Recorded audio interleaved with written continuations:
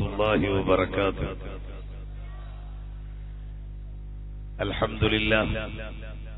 الحمد لله الذي هدانا سواء الطريق وجعل لنا التوفيق خير رفيق، والصلاة والسلام على من أرسله هدى هو بالاقتداء حقيق، ونورا به الاقتداء يليق، وعلى آله وأصحابه الذين سعدوا في معارج الحق بالتحقيق، وسعدوا في مناهج الصدق بالتصديق. أما بعد، فأعوذ بالله السميع العليم من الشيطان الرجيم. بسم الله الرحمن الرحيم.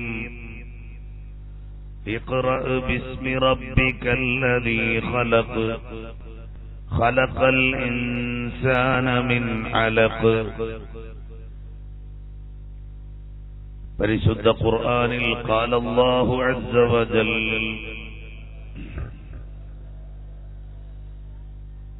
صلوات ربنا العلا بسلامه أبدا على أعلى الخلائق حبه.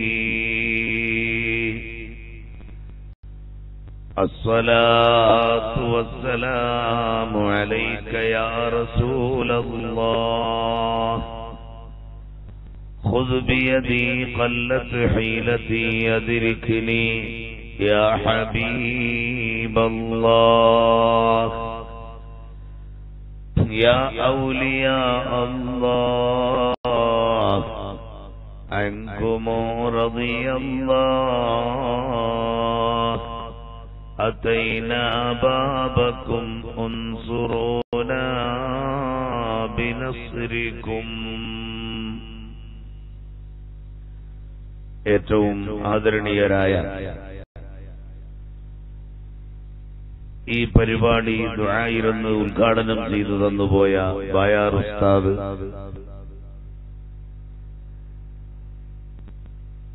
നമ്മുടെ മുദർരിസ് അഷ്റഫ് ഫൈസി, ബഹുമാനപ്പെട്ട ഹമീദ് ബാവ സാഹിബ്, നമ്മുടെ ബഹുമാനപ്പെട്ട സുൽത്താൻ അബ്ദുള്ള ഹാജി, വേദിയിലും സദസ്സിലും ഉപവിഷ്ടരായ ഉലമാക്കളെ, ഉമറാക്കളെ, സ്നേഹസമ്പന്നരായ സഹോദരീ സഹോദരന്മാരെ, അഹ്ലുസുന്നത്തി വൽ ജമാഅത്തിന്റെ കർമ്മധീരരായ യുവാക്കളെ,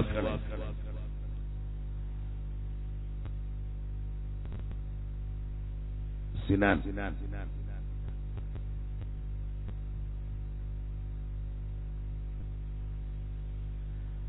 അല്ലാഹുവിന്റെ അതിമഹത്തായ അനുഗ്രഹത്താൽ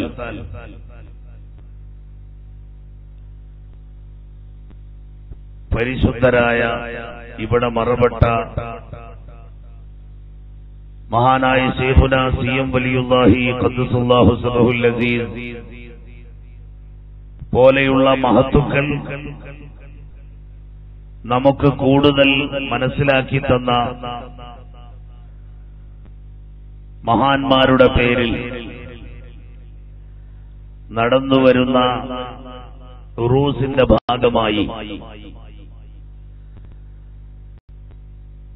വൈജ്ഞാനിക വിരുന്ന് സംഘടിപ്പിച്ചതിന്റെ 9ാമത്തെ പന്തിയിലാണ് നാം എല്ലാവരും ഉള്ളത്. അല്ലാഹു സുബ്ഹാനഹു വ തആല നാം പറയുന്നതും കേൾക്കുന്നതും സാലിഹായ അമലായി നമ്മിൽ നിന്ന് സ്വീകരിക്കുമാറാകട്ടെ. നമ്മുടെ സംഗമത്തിന്റെ സമാപനം സന്തോഷഭവനമായ സ്വർഗത്തിൽ അല്ലാഹു ആക്കി തരുമാറാകട്ടെ.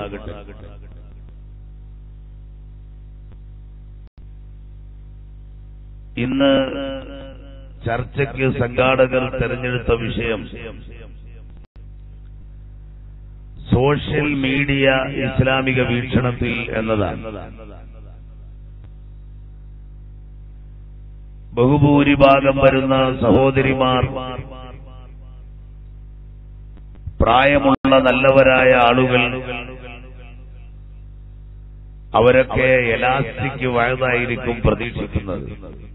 ഞാൻ കളിയാക്കി പറഞ്ഞതല്ല, ആ വഴുതുകൊണ്ട് ശരിക്കും എഫക്റ്റ് ഉണ്ടാവുകയുള്ളൂ. അതേ സമയത്ത് വിഷയം വെച്ച സ്ഥിതിക്ക് അതിനോടൊരു കടപ്പാട് കാണിക്കുകയും വേണം. എന്നെക്കാളുപരി ഈ വിഷയം വെച്ച സംഘാടകർ തന്നെ ഞാനിവിടെ വന്നപ്പോ കൂടുതൽ ആളുകൾ സഹോദരിമാരായതുകൊണ്ട് യുവാക്കളും യുവതികളും പുതിയ ഫാഷൻ യുഗത്തിൽ എന്നൊരു വിഷയം സംസാരിക്കാൻ ഏറ്റിരുന്നയാൾ ആബ്സെന്റായി പോയതുകൊണ്ടും ആ വിഷയം കൂടി ഒന്ന് ചർച്ച ചെയ്യണമെന്ന് ഓർമ്മപ്പെടുത്തിയിരുന്നു. ഏതായിരുന്നാലും വളരെ കുറഞ്ഞ സമയത്ത് വിശാലമായ 2 ടോപ്പിക്കുകൾ അതൊന്ന് ഇൻഡിക്കേറ്റ് ചെയ്തു പോകാനല്ലാതെ വേറെ ഒന്നിനും നിവൃത്തിയില്ല.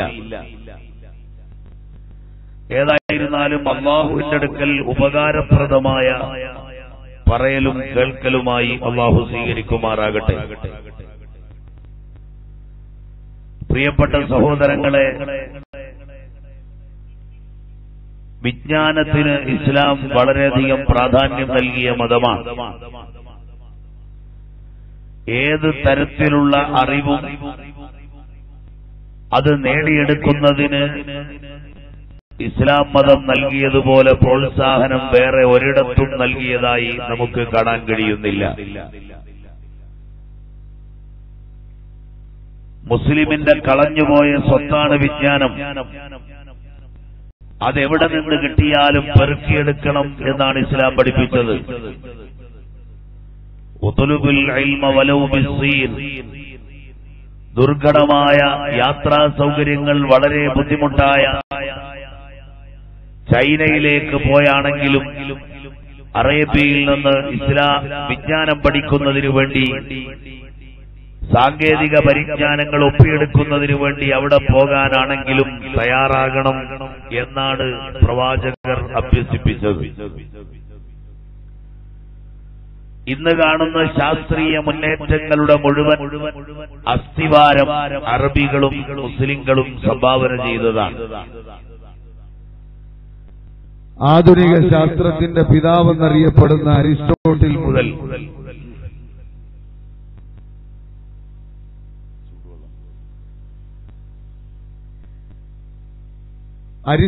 മുതൽ വിജയകരമായ ഓപ്പറേഷനും സ്റ്റിച്ചിങ്ങും നടത്തിയ ഇമാം സഹ്റാവി മുതൽ ഫാദർ ഓഫ് കെമിസ്ട്രി എന്നറിയപ്പെടുന്ന ജാബിർ ബിൻ ഹയ്യാൻ മുതൽ മാത്തമാറ്റിക്സിലെ ഓൾജിബ്രയുടെ തലവനായ അൽ ജാബിർ മുതൽ മെഡിക്കൽ സയൻസിന്റെ പിതാവായ ഇബ്നു സീന മുതൽ വസൂരി എന്ന രോഗത്തിന് മരുന്നുണ്ടെന്ന് കണ്ടുപിടിച്ച റാസി മുതൽ ഇന്ന് ആധുനിക കാലഘട്ടത്തിൽ അറിയപ്പെടുന്ന ഒരു സയന്റിസ്റ്റ് കൂടിയായ ഡോക്ടർ APJ അബ്ദുൽ കലാം വരെ ഉള്ള ഒരു സയന്റിസ്റ്റുകൾക്കും ഒരു പ്രതിസന്ധിയും നൽകാത്ത മതമാണ് ഇസ്ലാം. സൗണ്ട് മാറിയതുകൊണ്ട് നിങ്ങൾ മൈക്കുകാരനെ രൂക്ഷമായി നോക്കണ്ട. എന്റെ സൗണ്ട് ബോക്സിന്റെ പ്രശ്നമാണ്. അയാൾ ഇനി ചെയ്യേണ്ടത് കുറച്ച് സൗണ്ട് കൂട്ടിയിട്ടാ മതി. കുറച്ചും കൂടെ സൗണ്ട് കൂട്ടിക്കും. തൊണ്ട ക്ലിയർ ആവാൻ വേണ്ടി നിങ്ങൾ ദ്വാരക്കുകയും ചെയ്യാം. നമ്മൾ തന്നെ നടത്തുന്ന ഒരു മൾട്ടി സ്പെഷ്യാലിറ്റി ഹോസ്പിറ്റലുണ്ട്. അവിടുത്തെ ഡോക്ടർ ചികിത്സിച്ച് അല്ലെങ്കിൽ ടെസ്റ്റ് ചെയ്തിട്ട് പറഞ്ഞത് 1 വർഷം വോയിസ് റെസ്റ്റ് എടുക്കണമെന്നാണ്. വേറെ കംപ്ലൈന്റ് ഒന്നുമില്ല. അന്ന് അയാൾ പറഞ്ഞ ദിവസം ജീലാനി ദിനമായതുകൊണ്ട് 7 പരിപാടിയിൽ പങ്കെടുത്തിട്ടാണ് രാത്രിയിൽ നെടുമ്പാശ്ശേരി എയർപോർട്ടിൽ നിന്ന് വിദേശത്തേക്കൊരു യാത്ര ചെയ്യേണ്ടി വന്നു. ബഹുമാനപ്പെട്ട വൈലിത്തറ ഉസ്താദിനെ പോലെയുള്ളവർ നല്ല ഡിസ്റ്റൻസ് കീപ്പ് ചെയ്ത് സംസാരിക്കുന്ന ആളുകളാണ്. അതുപോലെ നമുക്കാർക്കും അറിയില്ല. മൈക്കിന്റെ മുമ്പിൽ അടുത്തു നിന്ന് നന്നായി ഉറക്കെ സംസാരിച്ചെങ്കിലേ നമുക്ക് സംസാരിച്ചു തോന്നുകയുള്ളൂ. ഏതായിരുന്നാലും തൊണ്ട ക്ലിയറായി അള്ളാഹുവിന്റെ ദീന് ഹക്കായ സുന്നത്ത് ജമാഅത്ത് പറയാൻ ഉള്ള ആഫിയത്തിനു വേണ്ടി നിങ്ങളെല്ലാവരും ദുആയിരക്കുക, വിശേഷിച്ചും ഈ മഹാന്മാരുടെ സവിധത്തിൽ. പ്രിയപ്പെട്ട സഹോദരങ്ങളെ, അതുകൊണ്ട് സാങ്കേതിക പരിജ്ഞാനവും വിജ്ഞാനത്തിന്റെ സർവ്വമേഖലകളും അത് പഠിക്കുന്നതിന് ഇസ്ലാം ഒരിക്കലും എതിരായിരുന്നില്ല. 16,000-ഓളം വരുന്ന ശാസ്ത്രജ്ഞന്മാരെ ചുട്ടരിച്ചത് യൂറോപ്പാണ്, മുസ്ലിങ്ങളല്ല. ഗലീലിയോ എന്ന സയന്റിസ്റ്റ് ഭൂമി ഉരുണ്ടതാണെന്ന് പ്രഖ്യാപിച്ചപ്പോൾ ഒരു ഡ്രാമയിലൂടെയാണ്, ഒരു നാടകത്തിലൂടെയാണ് അയാൾ അവതരിപ്പിച്ച് രക്ഷപ്പെട്ടത്. എന്നിട്ട് പോലും അയാളെ കാരാഗൃഹത്തിൽ അടച്ചു എന്നതാണ് ചരിത്രം. ഇങ്ങനെ എമ്പാടും പരിശോധിച്ചാൽ ഒരു ദിവസം 5 നേരം കുളിക്കുന്നതിന്റെ ശാസ്ത്രീയ പുരോഗതിയും ആരോഗ്യ പുരോഗതിയും മദീന മുനവ്വറയിലെ പരിശുദ്ധമായ ഹബീബായ മുഹമ്മദ് മുസ്തഫ, അൽഹംദുലില്ലാഹ്, എനിക്ക് വളരെ ഇഷ്ടപ്പെട്ടു. ഈ സ്വലാത്തിന്റെ ഒച്ച അവസാനം വരെ വേണം. അഷ്റഫുൽ ഖൽഖ് നബിയുനാ റസൂലുള്ളാഹി സ്വല്ലല്ലാഹു അലൈഹി വസല്ലമ തങ്ങളുടെ മദീന മുനവ്വറയിലെ മസ്ജിദ് നബവിയിലെ യൂണിവേഴ്സിറ്റിയിൽ 5 നേരം കുളിക്കുന്നതിന്റെ പ്രാധാന്യത്തെക്കുറിച്ച് 5 വഖത്ത് നിസ്കാരത്തിന് ഉപോത്ബലകമായി പറഞ്ഞു കൊടുക്കുമ്പോൾ കുളിക്കുന്നത് ജീവിതത്തിൽ അപകടമാണ്, മരിച്ചുപോകും എന്നായിരുന്നു യൂറോപ്യന്റെ തെറ്റിദ്ധാരണ. ആ അന്ധവിശ്വാസത്തിലിരിക്കുമ്പോൾ പ്രവാചകർ സല്ലല്ലാഹു അലൈഹി വസല്ലം ഇത് പഠിപ്പിക്കുന്നു. അതുപോലെ ആദ്യമായി ഒരു യൂണിവേഴ്സിറ്റി ഉണ്ടായത് യഥാർത്ഥത്തിൽ മദീനയിൽ റസൂലുള്ളാഹി തങ്ങൾ സെക്രട്ടേറിയറ്റും യൂണിവേഴ്സിറ്റിയുമായി പരിലസിപ്പിച്ചാണ് മദീനയുടെ പരിശുദ്ധമായ അന്തരീക്ഷത്തിൽ അവിടുന്ന് ഭരണം നടത്തിയതെങ്കിൽ അതിനുശേഷം പിന്നീട് ചരിത്രപരമായി അറിയപ്പെട്ടതും മുസ്ലിം സ്പെയിനും കൊർഡോവ യൂണിവേഴ്സിറ്റിയുമാണ്. അതിനെ നശിപ്പിക്കുക എന്നത് ഇസ്ലാമിക വിരുദ്ധ ലോബികളുടെ ഏറ്റവും വലിയ ആവശ്യമായിരുന്നു. അങ്ങനെ തകർന്നു തരിപ്പണമായപ്പോൾ പിന്നീട് മുസ്ലിം ഒരിക്കലും ഉന്നതിയിലേക്ക് വരരുത് എന്ന് ചിന്തിച്ചു. ഇറാഖിന്റെ ആക്രമണത്തിലൂടെ ബഗ്ദാദ് ഷരീഫിലേക്ക് മിസൈലുകൾ വർഷിച്ചപ്പോൾ മഹാന്മാരായ ആത്മീയ നേതാക്കളുടെ ആ മഹത്തായ കേന്ദ്രമായ ബഗ്ദാദ് ഷരീഫ് അത് നശിച്ചു പോകുന്നത് പോലെ ഏറ്റവും കൂടുതൽ വിശ്വാസികൾ പേടിച്ചത് വൈജ്ഞാനിക സങ്കേതം ഇവിടുന്ന് നശിച്ചു പോകുമെന്ന പേടിയാണ്. ബഗ്ദാദിലെ വലിയ ലൈബ്രറിയും വലിയ കിതാബ് ശേഖരവും ചരിത്ര പുരാവസ്തു ശേഖരവും പൂർണ്ണമായി നഷ്ടപ്പെട്ടു പോകുക എന്നത് മുസ്ലിങ്ങൾക്ക് മാത്രമല്ല വൈജ്ഞാനിക ലോകത്തിന് തന്നെ തിരിച്ചടിയാകുമായിരുന്നു. അതുകൊണ്ടാണ് യഥാർത്ഥത്തിൽ ബഗ്ദാദിനെ ആക്രമിക്കാൻ ഒരുങ്ങുമ്പോൾ വല്ലാതെ വിശ്വാസികളും വിജ്ഞാനികളും കരഞ്ഞുപോയത്. ഇനിയും നിങ്ങൾ മനസ്സിലാക്കണം, ഇനി ഒരു പുനരുദ്ധാനത്തിന് കഴിയുന്നതും ആ അസ്ഥിവാരം കട്ടുകൊണ്ടുപോയ ആളുകൾ വ്യാജ പാക്കറ്റുകളിൽ അതിന്റെ കണ്ടുപിടുത്തങ്ങൾ അവതരിപ്പിച്ച് കോളനി വാഴ്ചയിലൂടെ തട്ടിയെടുത്തുകൊണ്ടുപോയത് അവരുടേതായി അവതരിപ്പിക്കുന്നെങ്കിലും രണ്ടാമത്തെ ഒരു ഉയർച്ച നേടാൻ പരിശുദ്ധ ഇസ്ലാമിന്റെ വിശ്വാസികൾക്കാണ് കളമൊരുക്കാൻ കഴിയുന്നത് എന്ന് തെളിയിച്ചുകൊണ്ടാണ് ഏറ്റവും ശക്തമായ എതിർപ്പ് നടത്തിയ അമേരിക്കയിൽ ഏറ്റവും കൂടുതൽ ആളുകൾ ഇസ്ലാമിലേക്ക് കൺവെർട്ട് ചെയ്ത് വരികയാണ്. അവിടെ സൈത്തൂന കോളേജ് എന്ന് പറഞ്ഞിട്ടൊരു കോളേജ് ഇപ്പോൾ സ്ഥാപിതമായിട്ടുണ്ട്. അതൊരു വലിയ യൂണിവേഴ്സിറ്റിയായി പരിലസിച്ചുകൊണ്ടിരിക്കുകയാണ്. മാത്രമല്ല ഷിയാക്കളിൽ ചിലർ അവിടെ അധ്യാപകരായി ഉണ്ട് എന്നത് മാറ്റിവെച്ചാൽ അഹ്ലുസുന്നത്തി വൽ ജമാഅത്തിലും യഥാർത്ഥ ഇസ്ലാമിനും വളരെ അഭിമാനിക്കാൻ കഴിയുന്ന ഒരു നേതൃത്വം സൈത്തൂന കോളേജ് അമേരിക്ക ബേസ് ചെയ്തുകൊണ്ട് ഇപ്പോൾ നടത്തിക്കൊണ്ടിരിക്കുന്നു. നഷ്ടപ്പെട്ടുപോയ സ്പെയിനിന്റെയും കൊർഡോവയുടെയും പ്രതാപം തിരിച്ചുപിടിക്കുമെന്നാണ് സൈത്തൂന കോളേജിന്റെ ഫൗണ്ടേഴ്സ് ഇന്ന് ലോകത്തോട് പറയുന്നത്. ഏതായിരുന്നാലും അങ്ങനെയുള്ള എല്ലാ വൈജ്ഞാനിക ശാഖകളെയും പരമാവധി പ്രോത്സാഹിപ്പിച്ച മതമെന്ന നിലക്ക് ഒരു മീഡിയയും ഒരു നോളജും ഇസ്ലാമിന് ഭീഷണിയേ അല്ല. ഏത് വിജ്ഞാന ശാഖ ഇവിടെ തുറന്നാലും പരിശുദ്ധ ഇസ്ലാമിനത് ഭീഷണിയല്ല. Scientist have found the language in which God created life. ദൈവം ജീവിതത്തെ സൃഷ്ടിക്കാൻ ഉപയോഗിച്ച ഭാഷ ശാസ്ത്രജ്ഞന്മാർ കണ്ടെത്തിയിരിക്കുന്നു എന്ന വീരവാദം ജിനോം കോഡും ജിനോം മാപ്പും രംഗത്ത് കൊണ്ടുവന്നപ്പോൾ സയൻസ് ഒരു വെല്ലുവിളിയായി മതങ്ങളുടെ മുന്നിൽ അവതരിപ്പിച്ചു. അതേസമയം അള്ളാഹുവിന്റെ മതത്തിന് അവിടെയും ഒരു പ്രശ്നവുമില്ല. കാരണം വിൽ മാൻ ക്രിയേറ്റ് മാൻ, മനുഷ്യൻ മനുഷ്യനെ സൃഷ്ടിക്കുമോ എന്ന തലക്കെട്ടിൽ 20 കൊല്ലം കഴിഞ്ഞാൽ മാതാവും പിതാവും ആവശ്യമില്ല മക്കളെ സൃഷ്ടിക്കാൻ എന്ന് പറഞ്ഞുകൊണ്ട് രംഗത്ത് വരുന്ന ശാസ്ത്രം പോലും പറയാത്ത ധിക്കാരം അമേരിക്കയും ബ്രിട്ടനും ചേർന്ന് വിളിച്ചുകൂട്ടിയ പ്രസ് കോൺഫറൻസിൽ ശാസ്ത്രത്തിന്റെ അപ്പോസ്തലന്മാരെന്ന വ്യാജ അഡ്രസ്സിൽ പറയുകയുണ്ടായി. എന്നാൽ അള്ളാഹുവിന്റെ മതമായ പരിശുദ്ധ ഇസ്ലാം വാപ്പയും ഉമ്മയും ഇവിടെ പ്രത്യക്ഷമായി കാണാത്ത സൃഷ്ടിപ്പിലൂടെ ആദം നബി അലൈഹി ഇസ്ലാമിനെ അല്ലാഹു സൃഷ്ടിച്ചില്ലേ? വാപ്പയും ഉമ്മയുമില്ല. പിന്നീട് ഹവ്വാ റളിയല്ലാഹു അൻഹയെ സൃഷ്ടിച്ചപ്പോൾ പിതാവിന്റെ മാത്രം ആദം നബി അലൈഹി ഇസ്ലാമിന്റെ മാത്രം സാന്നിധ്യമാണ് അവിടെ ഉള്ളത്. ഈസാ നബി അലൈഹി ഇസ്ലാമിനെ സൃഷ്ടിച്ചപ്പോഴോ ഈസാ നബി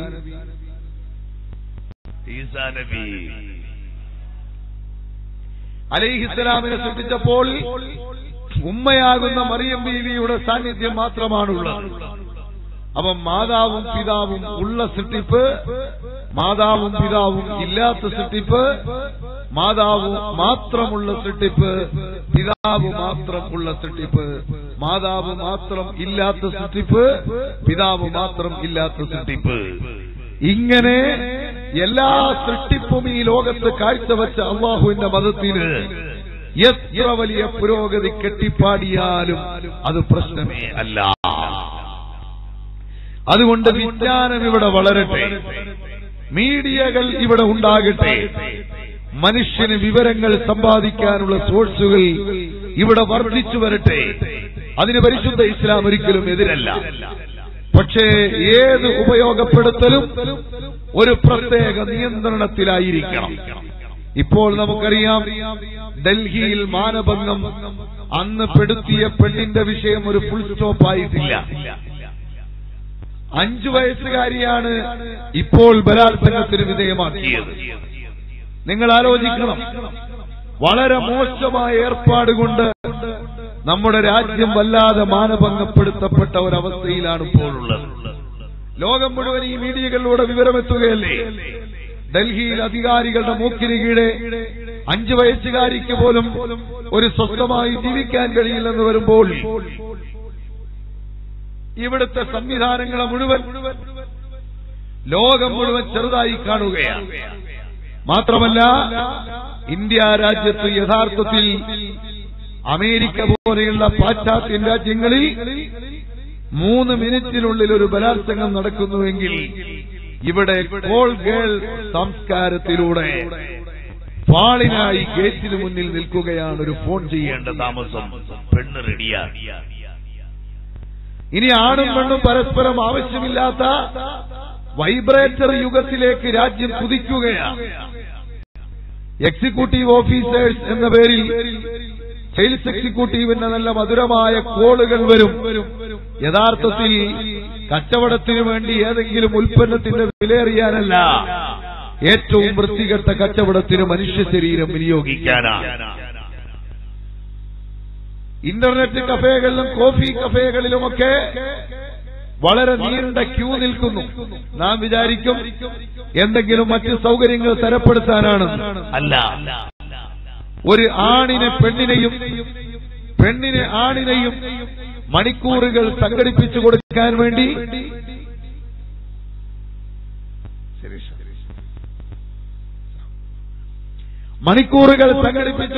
വേണ്ടിയുള്ള ആളുകളാണ്, അല്ലെങ്കിൽ അതിനുള്ള സംവിധാനങ്ങളാണ് ആ ക്യൂ. നിങ്ങൾ മനസ്സിലാക്കുക. സിനിമാറ്റിക് ഡാൻസുകളിലും സിനിമകളിലും വരെ നായികമാർ ആദ്യം തന്നെ ബലാത്സംഗം ചെയ്യപ്പെടുന്ന ഒരവസ്ഥാവിശേഷമുണ്ട്. പത്രങ്ങൾ എഴുതി കാണുന്നു, സിനിമകളിൽ നായിക തന്നെ ക്രൂരമായ ബലാത്സംഗത്തിന് ആദ്യം തന്നെ വിധേയമായെങ്കിലേ ആ സിനിമ കാണാൻ ആളുകളെ കിട്ടുകയുള്ളൂ. വളരെ മോശമായ ശൈലിയല്ലേ അത്? അതുപോലെ അഭിനയ രംഗത്തേക്കിറങ്ങുന്ന പെണ്ണിന് ചാരിത്രം നഷ്ടപ്പെടാൻ കൂടുതൽ ദിനരാത്രങ്ങളുടെ ആവശ്യം പോലുമില്ല. സിനിമാ ഗാനങ്ങളിൽ ഇന്ന് മനുഷ്യൻ മയങ്ങിക്കിടന്ന് എന്ത് തോന്നിവാസവും ചെയ്യുകയാണ്. മാത്രമല്ല, ഈ സിനിമാ പാട്ടുകൾ മതപ്രസംഗ പരമ്പരയുടെ വേദികളിൽ പോലും സുലഭമായി ഇന്ന് ലഭിക്കുന്ന അവസ്ഥ വരികയാണ്. എത്ര വലിയ ഗതികേടാണ് ഇന്ന് ലോകത്ത് സംഭവിച്ചതെന്ന് മനസ്സിലാക്കുക. അപ്പൊ അതുകൊണ്ട് തന്നെ ഈ മീഡിയകളിലൂടെ ഇന്ന് പ്രചരിക്കുന്നത് വിവരങ്ങളാണോ, വിവരശേഖരണത്തിനുള്ള ഭംഗിയായ രീതികളാണോ, അതല്ല മനുഷ്യനെ തൽക്കാലം ഇക്കിളിപ്പെടുത്താനുള്ള വരട്ടു വിദ്യകളാണോ എന്ന വിഷയം ശരിക്കും നാം ആലോചിക്കേണ്ടിയിരിക്കുന്നു. അതുകൊണ്ട് തന്നെ പരിശുദ്ധ ഇസ്ലാം വളരെ വ്യക്തമായൊരു കാഴ്ചപ്പാട് പറഞ്ഞപ്പോൾ ഇസ്ലാമിനെ പിന്തിരിപ്പനെന്ന് പറഞ്ഞവർ, നിങ്ങൾ ആലോചിക്കണം, ഇന്ന് ആന്ധ്രാപ്രദേശിലെ ഗവൺമെന്റ് തീരുമാനിച്ചു കോളേജിലെ ബോയ്സിനെയും ഗേൾസിനെയും 2 സമയത്തെ വിടാവൂ. 4:30 പെൺകുട്ടികളെ വിടും, 5 മണിക്ക് ആൺകുട്ടികളെ വിടും. ഹബീബായ മുഹമ്മദ് മുസ്തഫ സല്ലല്ലാഹു അലൈഹി വസല്ലമ തങ്ങൾ പഠിപ്പിച്ചു, ഇദാ ഖറജത് ഇംറഅത്തുൻ, ഒരു പെണ്ണ് പുറത്തേക്ക് ഒറ്റയ്ക്ക് പോയാൽ ഇസ്തശ്റഫഹ ശൈത്താൻ, പിശാച് അവളെ പിന്തുടരുമെന്ന കാര്യത്തിൽ തർക്കമില്ല. ഇത് വളരെ വ്യക്തമായി പഠിപ്പിച്ച ഇസ്ലാമിന്റെ അധ്യാപനം ഫാഷനുകളുടെ പേരിൽ, വിവരങ്ങൾ എത്തിക്കാനുള്ള മീഡിയകളുടെ പേരിൽ ഇന്ന് അറുപഴഞ്ചനായി വിലയിരുത്തുമ്പോൾ പുതിയ അനുഭവങ്ങളിൽ നിന്ന് ആന്ധ്രാപ്രദേശ് ഗവൺമെന്റ് 2 സമയത്ത് കോളേജ് സ്റ്റുഡൻസിനെ പുറത്തേക്ക് വിടാൻ തീരുമാനിച്ചു. മധ്യപ്രദേശിലെ MP കൈലാസ് പറഞ്ഞു, ലക്ഷ്മണരേഖ വിട്ടുകടന്നതാണ് ഇവിടുത്തെ പ്രശ്നങ്ങൾക്ക് കാരണം. ലക്ഷ്മണരേഖ എന്ന് പറഞ്ഞാൽ മുഹറമാത്ത്, ബൗണ്ടറി, അതിർത്തികൾ ലംഘിച്ചു പോയതാണ് ഇവിടുത്തെ വിഷയം. പ്രധാനപ്പെട്ട കാരണം അതാണ്. ഇസ്ലാമിക പണ്ഡിതന്മാർ സ്ത്രീകളെ ബലാത്സംഗം ചെയ്യപ്പെട്ട ആ ഡൽഹിയിലെ പെൺകുട്ടിയുണ്ടല്ലോ, ആ പെൺകുട്ടിയെ ബലാത്സംഗം ചെയ്ത കാബാലികന്മാർക്ക് ടിപ്പിക്കൽ പണിഷ്മെന്റ് തന്നെ കൊടുക്കണം. ഇസ്ലാമിക് ക്രിമിനോളജിയാണ് അതിലേറ്റവും മുന്നിൽ നിൽക്കുന്നതെന്ന് ലോകത്തുള്ള എല്ലാവരും സമ്മതിക്കുന്നു. ഇന്ത്യയിലെ ബുദ്ധിമാന്മാരെന്ന് പറഞ്ഞിരുന്ന ഒരു വിഭാഗം കഴിഞ്ഞ കാലത്ത് സൗദി അറേബ്യയിലെ ശിക്ഷാമുറകളെ അതിപ്രാകൃതമെന്ന് വിശേഷിപ്പിക്കുകയും ഇസ്ലാം വ്യഭിചാരിയെ എറിഞ്ഞുകൊല്ലാനും ഘാതകനെ കൊലപാതകിയെ വധശിക്ഷയ്ക്ക് വിധേയമാക്കാനും കട്ടവന്റെ കൈമുറിക്കാനും പറഞ്ഞപ്പോൾ അത് തീരെ പരിഷ്കൃതമല്ല എന്ന് പറഞ്ഞവർ അവർ ഇപ്പോൾ പറയുന്നു ഇസ്ലാമിക് ക്രിമിനോളജിയാണ് ഫോളോ ചെയ്യാൻ നല്ലത്. ജസ്റ്റിസ് കൃഷ്ണയ്യരെ പോലെയുള്ളവർ പറഞ്ഞു വന്ധീകരണം, ഷണ്ഡീകരണം നടത്തിയിട്ട് വേണം വധശിക്ഷ നടപ്പിലാക്കാൻ, കുറച്ചും കൂടി കൂടുതൽ.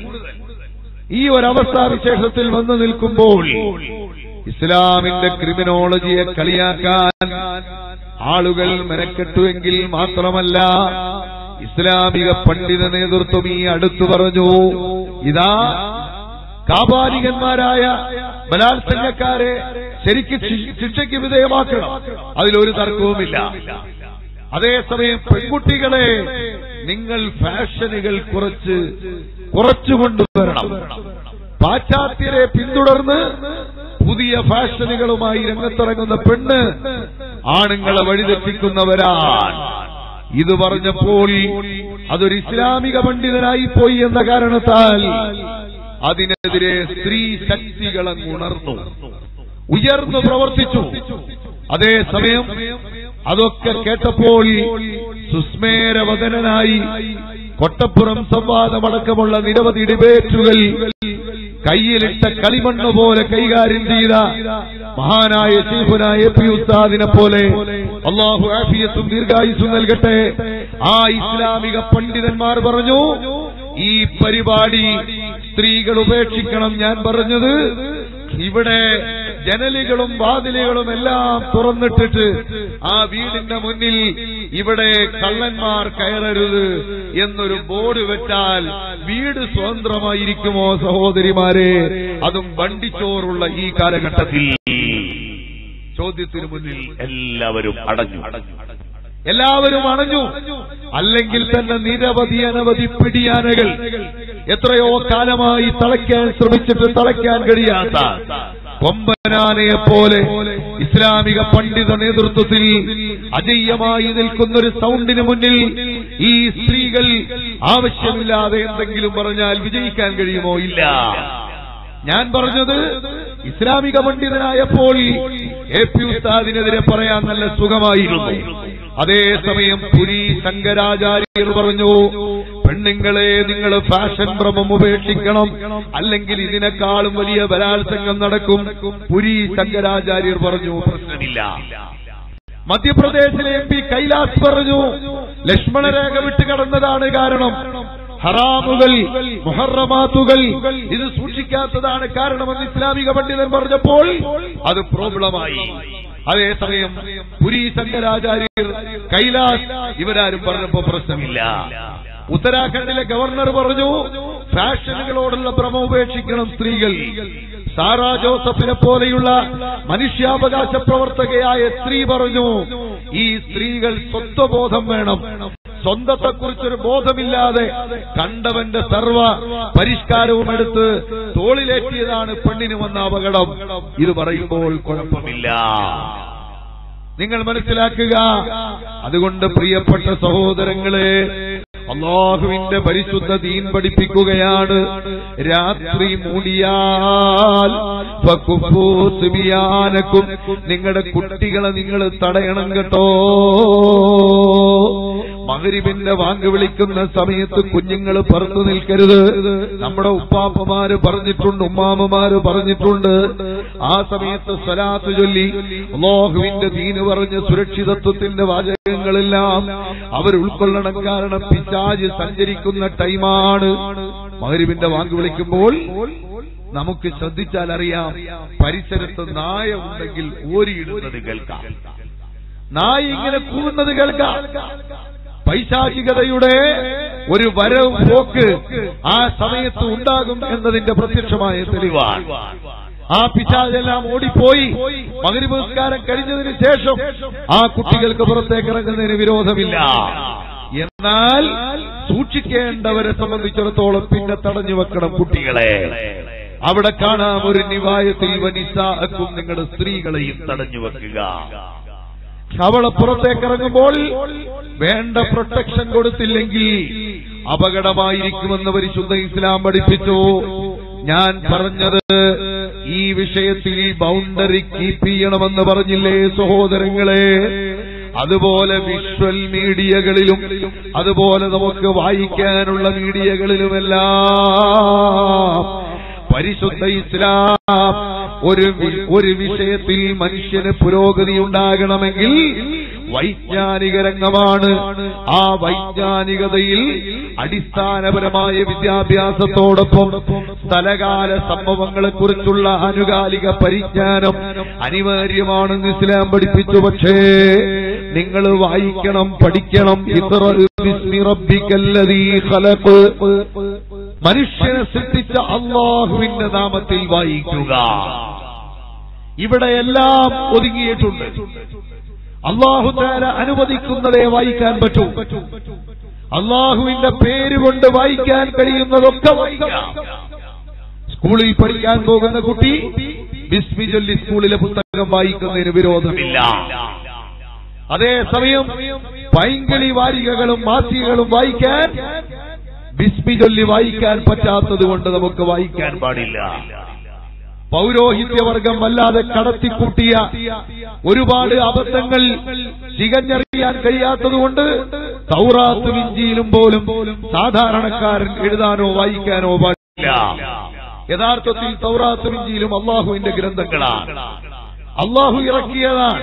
മൂസാ നബി അലൈഹിസ്സലാമിന് തൗറാത്തും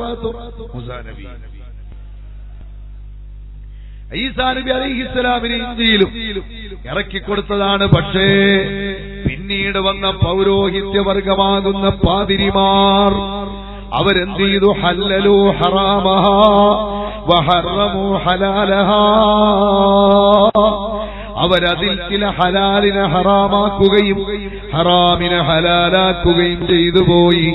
അതുകൊണ്ട് നിങ്ങൾ സാധാരണക്കാരായ ആളുകൾ അതെഴുതാനോ വായിക്കാനോ പാടില്ല.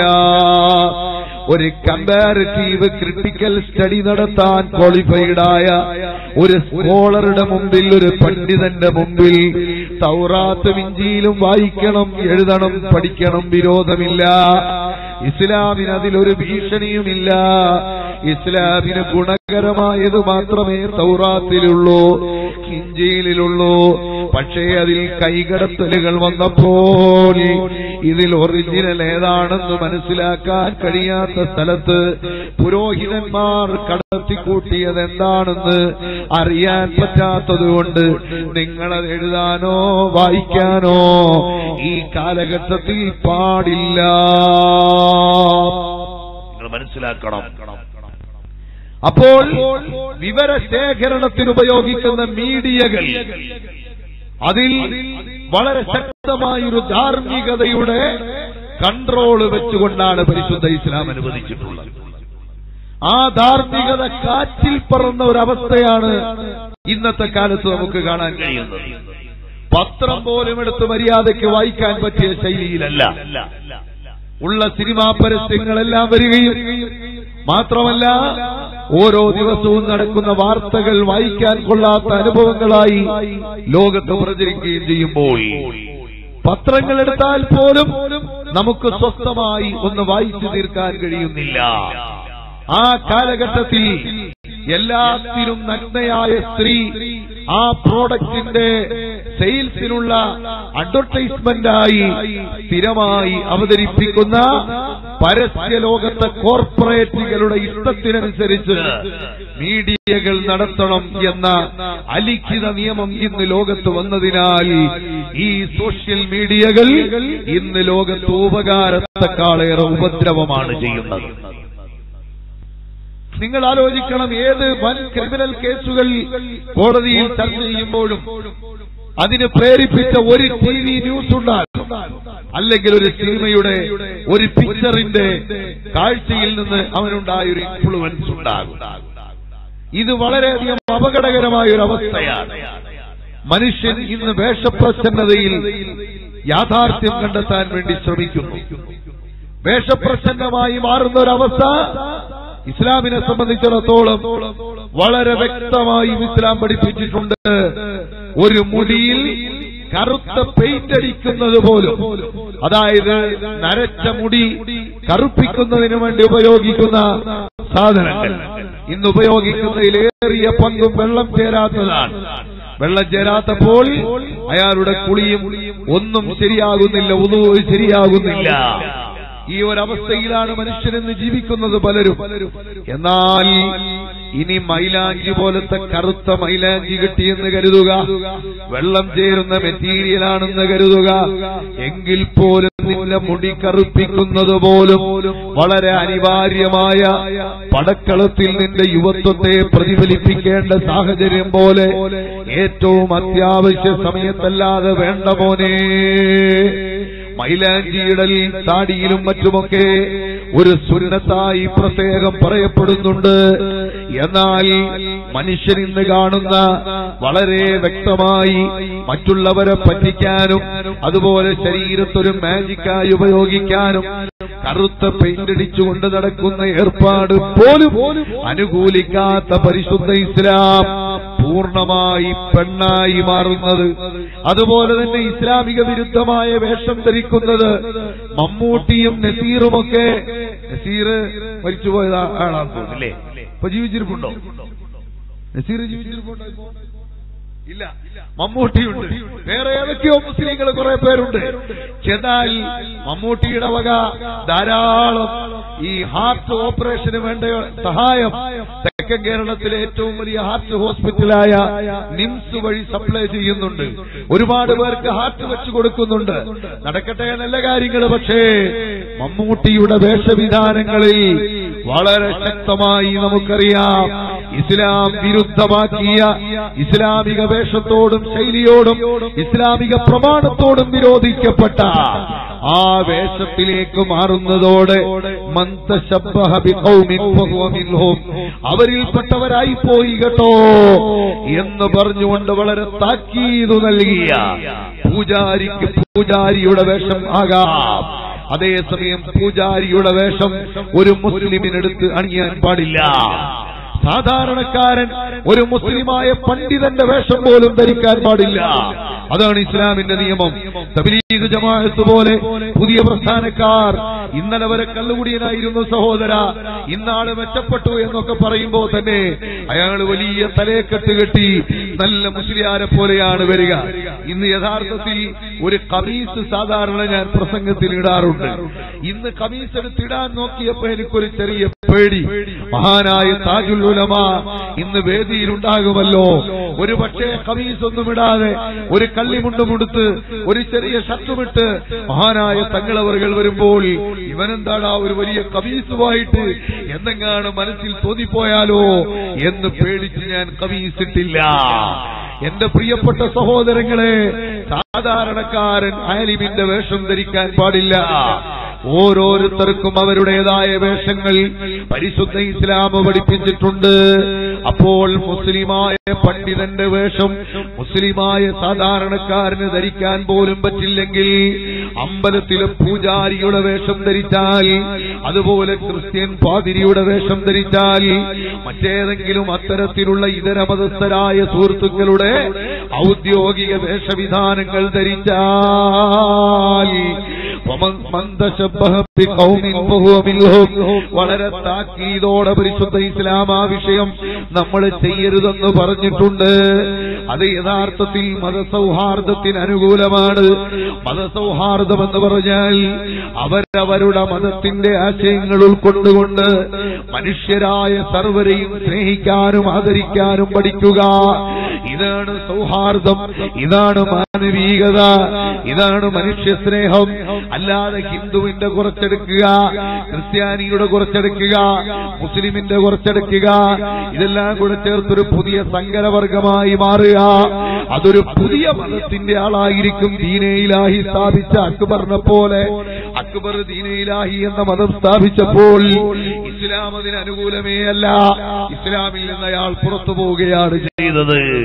യഥാർത്ഥത്തിൽ അത്തരമൊരു മതം സൃഷ്ടിക്കുമ്പോൾ വേറൊരു മതത്തെയും ഈ മതത്തെയും കൂട്ടിക്കലർത്തി ഒരു പുതിയ മതം സ്ഥാപിക്കുകയായിരുന്നു. ആ പണി ഇസ്ലാം അനുവദിക്കുന്നില്ല.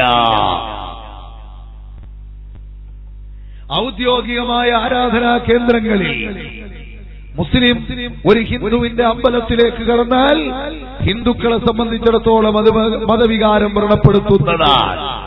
അതുപോലെ തന്നെ ഒരു ഹിന്ദു മുസ്ലിം പള്ളിയിലേക്ക് കടക്കുമ്പോഴും മുസ്ലിമിനെ സംബന്ധിച്ചിടത്തോളം അതിന് ചെറിയ മതവികാരം വ്രണപ്പെടലുണ്ട്. ഇതൊന്നും പാടില്ല. പരസ്പര ആദരവോടെ സ്നേഹത്തോടെ കഴിഞ്ഞുകൂടണം. അനിവാര്യമായ ചില സംരക്ഷണത്തിന്റെ ഘട്ടങ്ങളിൽ ഈ നിയമത്തിന് മാറ്റമുണ്ട്. പള്ളിക്കകത്തൊരു അപകടം നടക്കുന്നു. ആ അപകടത്തിൽ നിന്ന് ആളുകളെ രക്ഷപ്പെടുത്താൻ പെട്ടെന്ന് വന്ന് കയറുന്നത്. അമ്പലത്തിനകത്തൊരു വലിയ അപകടം നടക്കുന്നു. അപ്പോൾ ആളുകളെ രക്ഷപ്പെടുത്താനുള്ള പ്രവർത്തനത്തിന് കടക്കുന്നത്. അവിടെയൊന്നും വിരോധമില്ല. ആരാധനാ ശൈലിയുമായി ബന്ധപ്പെട്ട് മനുഷ്യത്വത്തിന്റെ മഹത്തായ സഹകരണത്തിനപ്പുറം ഒരു പ്രത്യേക ആദരവോടുകൂടെ ആരാധനാ മനസ്ഥിതിയോടെ അല്ലെങ്കിൽ ആരാധനയ്ക്ക് ഉപയോഗിക്കുന്ന വന്ന പവിത്രമായ സ്ഥലങ്ങളെന്ന് അറിയപ്പെട്ട സ്ഥലങ്ങളിൽ ഔദ്യോഗികമായി പോകൽ പരിശുദ്ധ ഇസ്ലാമിന്റെ നിയമ സംഹിതകൾക്ക് വിരുദ്ധമായ സംഗതിയാണ്. അതുകൊണ്ട് മമ്മൂട്ടി എത്ര നല്ല ആളായിരുന്നാലും അയാൾ അത്തരം വേഷങ്ങൾ ഒരുപാട് ഇട്ടുപോയി. അതുപോലെ പരിശുദ്ധ ഇസ്ലാം വളരെ ശക്തമായി നിരോധിക്കുകയാണ്. ഇവിടെ വെച്ചുകൊണ്ടാണ് ഒരു മാധ്യമ സംസ്കാരം ഉടലെടുക്കേണ്ടത്. പച്ചയായി പറയുക, ആ പറയുന്നിടത്ത് സത്യം മാത്രം പറയുക, നീതിക്ക് വേണ്ടി ശബ്ദിക്കുക. ആ പറയുന്നിടത്തൊരു വേഷപ്രച്ഛന്നതയും ആവശ്യമില്ല, ഒരു കളങ്കവും ആവശ്യമില്ല. ധാർമ്മികതയുടെ മാനദണ്ഡം വെച്ചല്ലാതെ അവതരിപ്പിക്കാൻ പാടില്ല. ഇത്തരം മീഡിയകൾ വലിയ സോഴ്സുകളായി, നോളജിന്റെ സോഴ്സുകളായി ഇവിടെ രംഗത്ത് വരുന്നെങ്കിൽ വാം വെൽക്കം എന്നാണ് പരിശുദ്ധ ഇസ്ലാം പഠിപ്പിക്കുന്നത്. വളരെ വ്യക്തമായി നമുക്കറിയാം, ഇവിടെ പരസ്യമായി വിവരങ്ങൾ പറഞ്ഞു കൊടുക്കുന്നതിലും പരത്തുന്നതിലും ആദ്യമായി മുന്നിട്ടിറങ്ങിയത് പരിശുദ്ധ ഇസ്ലാമാണ്. പരിശുദ്ധ ഇസ്ലാമിന്റെ സന്ദേശത്തിന്റെ പ്രചരണവുമായി കിസ്റ കൈസറിന്റെ കോട്ടകൊത്തളങ്ങളിലേക്ക് വരെ സന്ദേശങ്ങൾ, മെസ്സേജുകൾ പായിച്ചത് മഹാനരായ മുഹമ്മദ് മുസ്തഫ സ്വല്ലല്ലാഹു അലൈഹി വസല്ലമ തങ്ങളാണ്. കല എന്ന പേരിലാണ് പലപ്പോഴും സിനിമയടക്കമുള്ളത് അവതരിപ്പിക്കുന്നതെങ്കിൽ അങ്ങനത്തെ വ്യാജമായ അഭിനയങ്ങൾ അപ്രപാളികളിൽ പരമ്പോൾ ആത്മഹത്യ ചെയ്തവൻ പിറ്റേന്ന് രാജാവായി വരുന്നു. ആത്മഹത്യ ഒറിജിനലായി സംഭവിച്ചവൻ പിറ്റേന്ന് ഇവിടെ ഉണ്ടാവുകയില്ല. ആ ഒറിജിനലും ആ യാഥാർത്ഥ്യവും ഈ സംഭവവുമായി യാതൊരു ബന്ധവുമില്ല. എന്നാൽ അങ്ങനെയല്ല. സുലൈമാൻ നബി അലൈഹിസ്സലാം, മഹാനായ സുലൈമാൻ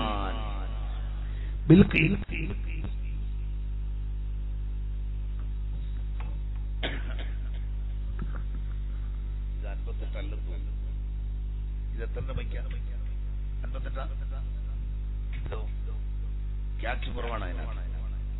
അത്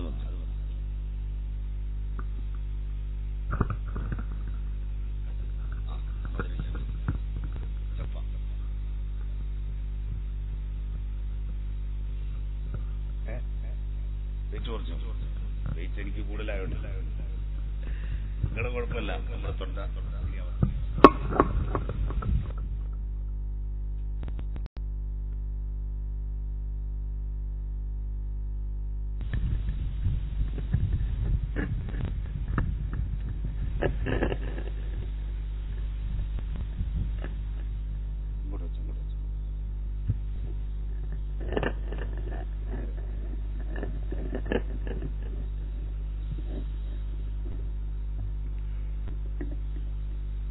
അപ്പോൾ സഹോദരങ്ങളെ, പരിശുദ്ധ ഇസ്ലാമിനെ സംബന്ധിച്ചിടത്തോളം വളരെ ശക്തമായ ഒരു ധാർമ്മിക മാനദണ്ഡത്തിന്റെ വരയിട്ടുകൊണ്ട് ആ ബൗണ്ടറി ലംഘിക്കരുതെന്ന് വ്യക്തമായി പഠിപ്പിക്കുമ്പോൾ അതാണ് ആദ്യമായി പ്രവാചക സവിധത്തിൽ ജബലുന്നൂറാകുന്ന പ്രകാശഗിരിയുടെ ശൃംഗത്തിലുള്ള ആ മഹത്തായ ഹിറാ ഗുഹയിൽ വെച്ച് അല്ലാഹു തആല കൊടുക്കുന്നത് ഇഖ്റ ബിസ്മി റബ്ബിക്കല്ലദീ ഖലഖ്. വായിക്കുക, വായിച്ചു വളരുക, വായിച്ചു പഠിക്കുക, പഠിച്ചു രാജാവാകുക, ഗോളശാസ്ത്രജ്ഞനാകുക, ഭൂഗർഭശാസ്ത്രജ്ഞനാകുക, എഞ്ചിനീയറും ഡോക്ടറുമാകുക. അതിസാങ്കേതിക വൈദഗ്ധ്യം നിന്റെ കൈത്തുമ്പിലാകട്ടെ. ആകാശത്തെക്കുറിച്ച് നിനക്ക് പഠിക്കാൻ അവസരമുണ്ട്. ഭൂമിയിലെ നിരവധി ഘട്ടങ്ങളെ സംബന്ധിച്ച് പഠിക്കാൻ അവസരമുണ്ട്.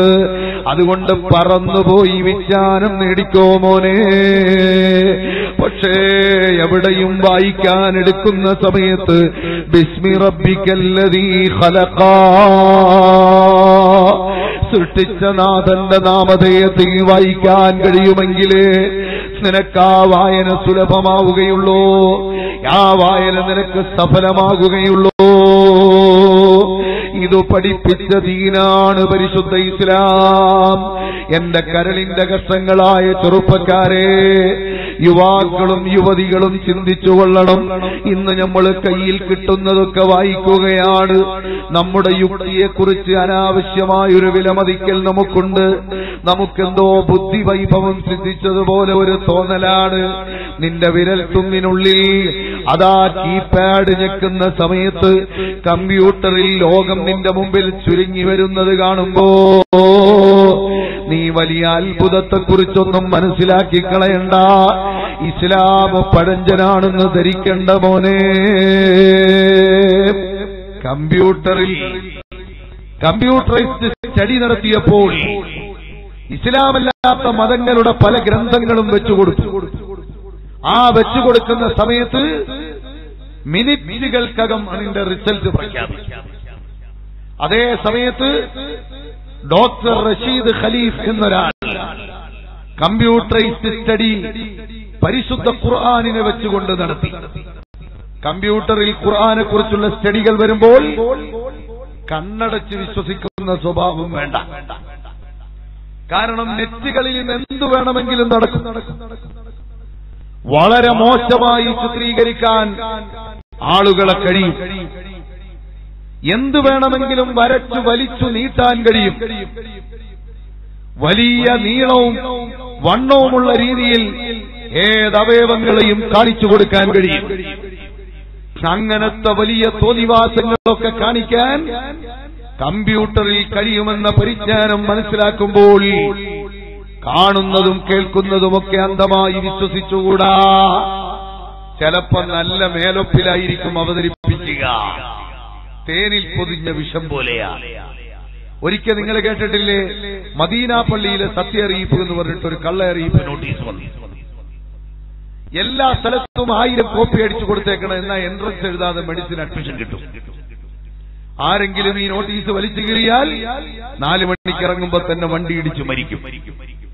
ഇതാണ് അതിനകത്തുള്ള ആകത്തുക. യഥാർത്ഥത്തിൽ ഇത് മദീന പള്ളിയിലെ സത്യ അറിയിപ്പ് എന്ന് ഹെഡിങ് ഉള്ളതുകൊണ്ട് ആളുകൾ കുറച്ചൊക്കെ പേടിച്ചു പോയി. എന്നാൽ ഇതിന്റെ പിന്നിലുള്ള വിവരമെന്താ? കള്ള അറിയിപ്പാണ്.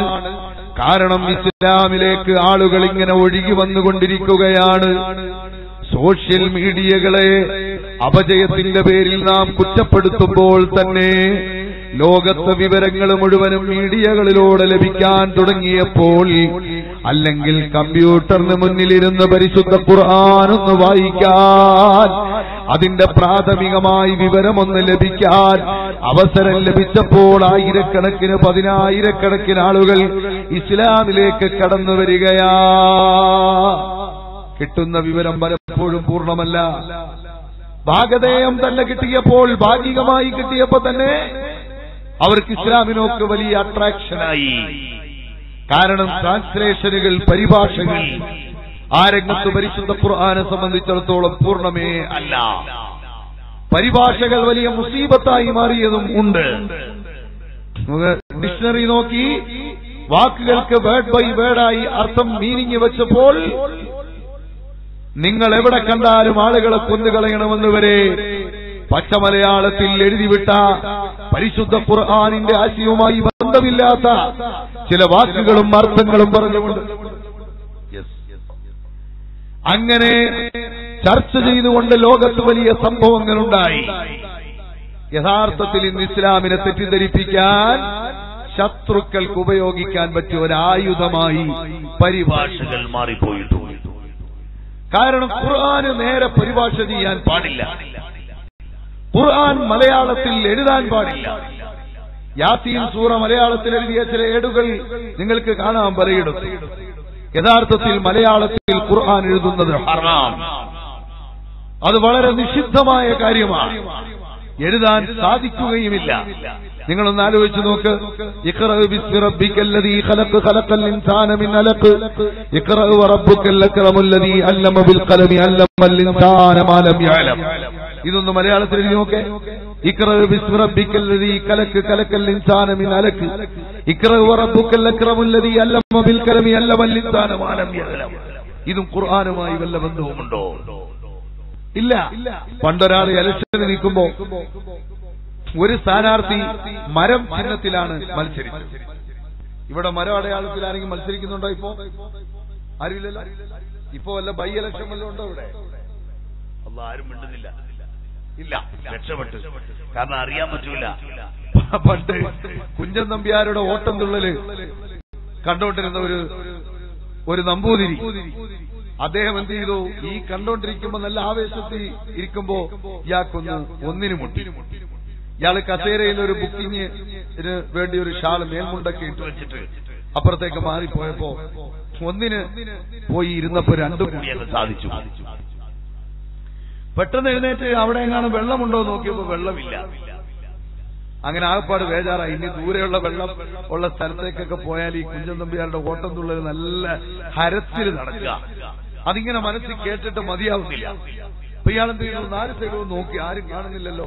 പതുക്കെ തുണിയങ്ങ് താഴ്ത്തിയിട്ടിട്ട് നേരെ വന്ന് അതേ കസേര വന്നിരുന്നു. ഇരുന്ന ഉടനെ കുഞ്ചൻ നമ്പ്യാർ എന്താ പറയുന്നത്? ഒന്നിന് പോയവൻ രണ്ടും കഴിഞ്ഞ് വെള്ളം തൊടാതിങ്ങ് വന്നെത്തി. ഒന്നിന് പോയവൻ രണ്ടും കഴിഞ്ഞ് വെള്ളം തൊടാതിങ്ങ് വന്നെത്തി എന്നാണ് പറയുന്നത്. നമ്പൂരി ആകപ്പാട് ബേജാറായി. എടാ, ഞാൻ ഇത്ര രഹസ്യമായിട്ട് ചെയ്ത കാര്യം കുഞ്ചൻ നമ്പ്യാർ എങ്ങനെ അറിഞ്ഞു? ആകെ നാണക്കേടായല്ലോ. അയാൾ ആ ബേജാറിൽ വീണ്ടും രണ്ടാമത് സാധിച്ചു പോയി എന്നാണ് ചരിത്രം. യഥാർത്ഥത്തിൽ കുഞ്ചൻ നമ്പ്യാർ ഇയാളെ കണ്ടിട്ടുമില്ല, ഇയാൾ ചെയ്ത വിവരം അറിഞ്ഞിട്ടുമില്ല. കുഞ്ചൻ നമ്പ്യാർ പറഞ്ഞത് ഹനുമാൻ ലങ്കയിൽ പോയ കഥയാണ്. ഒന്നിന് പോയവൻ രണ്ടും കഴിഞ്ഞ് വെള്ളം തൊടാതിങ്ങ് വന്നെത്തി, കടൽ കടന്ന് പറന്നിഞ്ഞു വന്ന വിവരമാണ് പറഞ്ഞത്. അതേ സമയത്ത് അത് ഇയാളെ കുറിച്ചാണ് വിചാരിച്ചു പോയി. അതുകൊണ്ട് ഇവിടെ എങ്ങാനും എപ്പോഴാണ് തദ്ദേശ സ്ഥാപനങ്ങളിൽ തെരഞ്ഞെടുപ്പ് നടക്കുന്നത് നമുക്കറിയാൻ പറ്റില്ല. അതുകൊണ്ട് മരം ചിഹ്നത്തിൽ വല്ലവരും മത്സരിക്കുന്നുണ്ടെങ്കിൽ എടാ മുസ്ലിയാരെടുത്ത് ആരോ പറഞ്ഞു കൊടുത്തിട്ടുണ്ട് എനിക്കെതിരെ സംസാരിക്കാൻ എന്നെങ്ങാണ് അയാൾ ധരിച്ചു പോയാൽ ഇവിടെ വെറുതെ ഒരു ഫിത്ന ഉണ്ടാവേണ്ട ആവശ്യമില്ലല്ലോ. നമ്മുടെ നാവ് കൊണ്ട് അല്ലാഹു ദീനിൽ ഫിത്ന വരുത്താതിരിക്കട്ടെ. അപ്പൊ നമ്മൾ പറഞ്ഞത് ഈ മരം ചിഹ്നത്തിൽ മത്സരിക്കുന്ന ഒരാളുണ്ട്, അയാൾക്കെതിരെ എതിർ സ്ഥാനാർത്ഥി പ്രസംഗിച്ചു. ഒരുപാട് ആളുകളെ കൂട്ടിയിട്ട് അയാൾ കുറച്ചാൾ ഓതാനൊക്കെ പോയിട്ടുള്ള ആളാണ്. ഓതി എവിടെ തികഞ്ഞിട്ടില്ല. അതുകൊണ്ട് എന്ത് തോന്നിയാസം പറയും. അതുകൊണ്ട് അയാൾ പറഞ്ഞു, നിങ്ങൾ മനസ്സിലാക്കണം സഹോദരങ്ങളെ, എന്റെ എതിർ സ്ഥാനാർത്ഥിയുടെ ചിഹ്നം മരമാണ്. ഈ മരത്തോട് അടുത്തു പോകരുതെന്നാണ് പരിശുദ്ധ ഖുർആൻ പറഞ്ഞത്.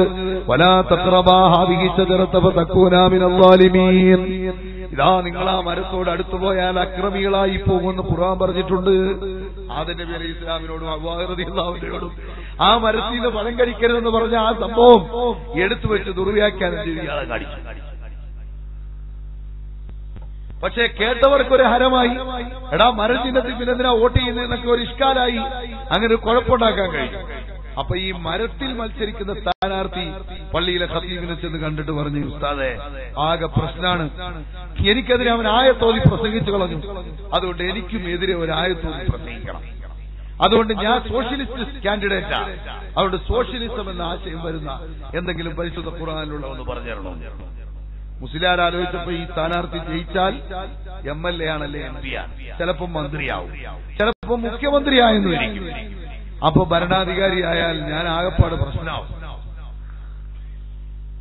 എന്ന് പേടിച്ചിട്ട് ഈ സാധു ഖതീബ് എന്ത് ചെയ്തു?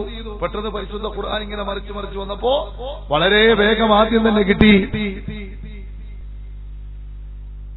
ഖലഖ, അല്ലാഹു തആല സൃഷ്ടിച്ചു, ലക്കും നിങ്ങൾക്ക് വേണ്ടി, മാഫിൽ അർളി ഭൂമിയിലുള്ള സർവ്വതും, ജമീഅ എല്ലാം അല്ലാഹു സുബ്ഹാനഹു വ തആല നിങ്ങൾക്ക് വേണ്ടി, നിങ്ങൾക്ക് എല്ലാവർക്കും വേണ്ടി സൃഷ്ടിച്ചിരിക്കുന്നു എന്ന സോഷ്യലിസത്തിന്റെ ആശയമുള്ള ഒരായത്ത് കിട്ടി.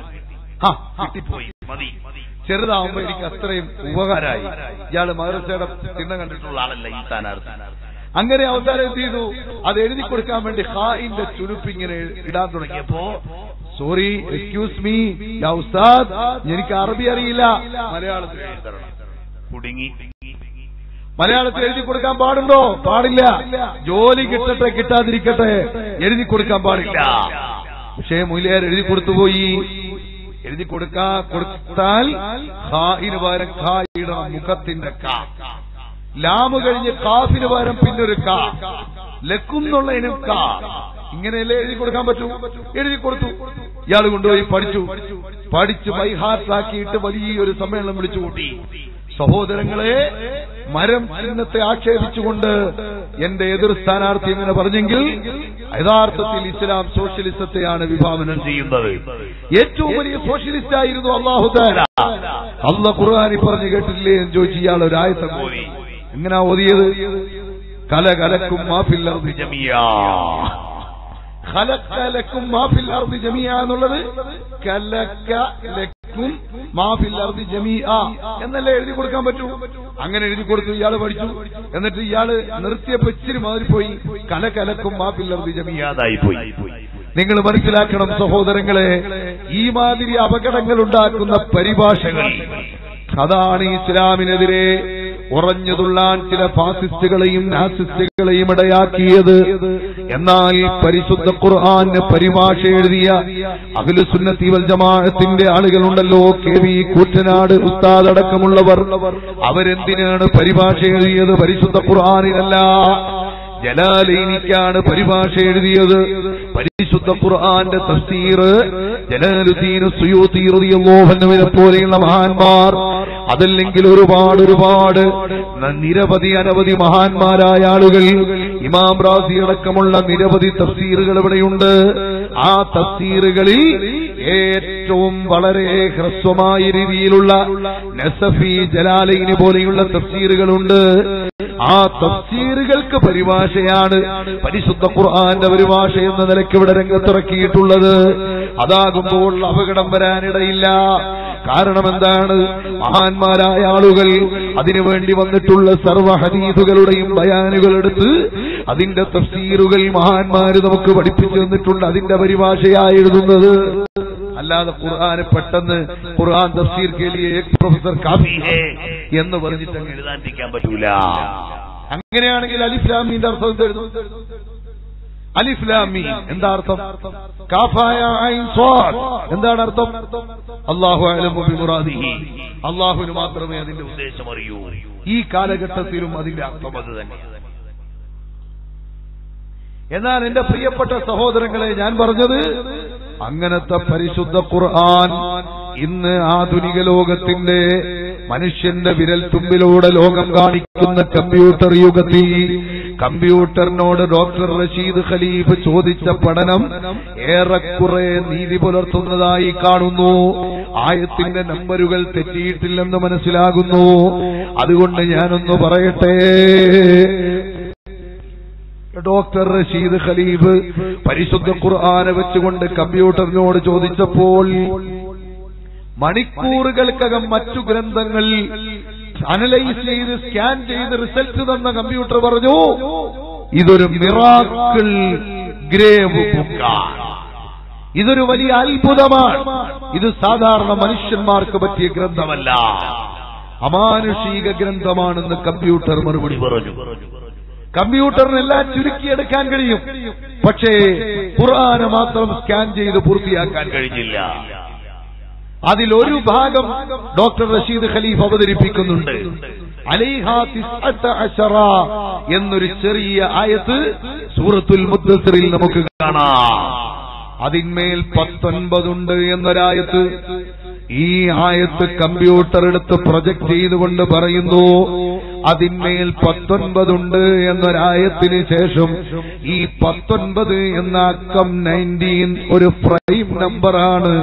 പെട്ടെന്ന് ഹരിക്കാനോ ഗുണിക്കാനോ കഴിയാത്ത അക്കമാണ് 19. 18 പോലെ സാധ്യമല്ല, 20 പോലെ സാധ്യമല്ല, വേണ്ട 17 പോലെ പോലും 19 സാധ്യമല്ല. അങ്ങനത്തെ ഒരക്കമാണ് 19. പക്ഷേ അതിന്മേൽ 19 ഉണ്ട് എന്നൊരായത്തിറങ്ങിയ ശേഷം അതിനെ ബേസ് ചെയ്തുകൊണ്ടൊരു പഠനം കമ്പ്യൂട്ടർ നടത്തിയപ്പോൾ വലിയ അത്ഭുതം ഖുർആനിൽ ഉള്ളത് കാണിക്കുകയാണ്.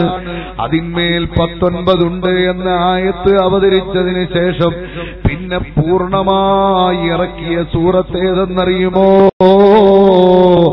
ഇഖ്റ ബിസ്മി റബ്ബിക്കല്ലദീ ഖലഖ ഖലഖൽ ഇൻസാന മിൻ അലഖ് എന്ന് തുടങ്ങുന്ന ആദ്യത്തെ 5 ആയത്തുകളോടൊപ്പം 14 ആയത്തുകൾ കൂടി ചേർത്ത് 19 ആയത്തുകളുള്ള സൂറത്തായി അതിനെ ഫിക്സ് ചെയ്ത് ഇറക്കുകയാണ്.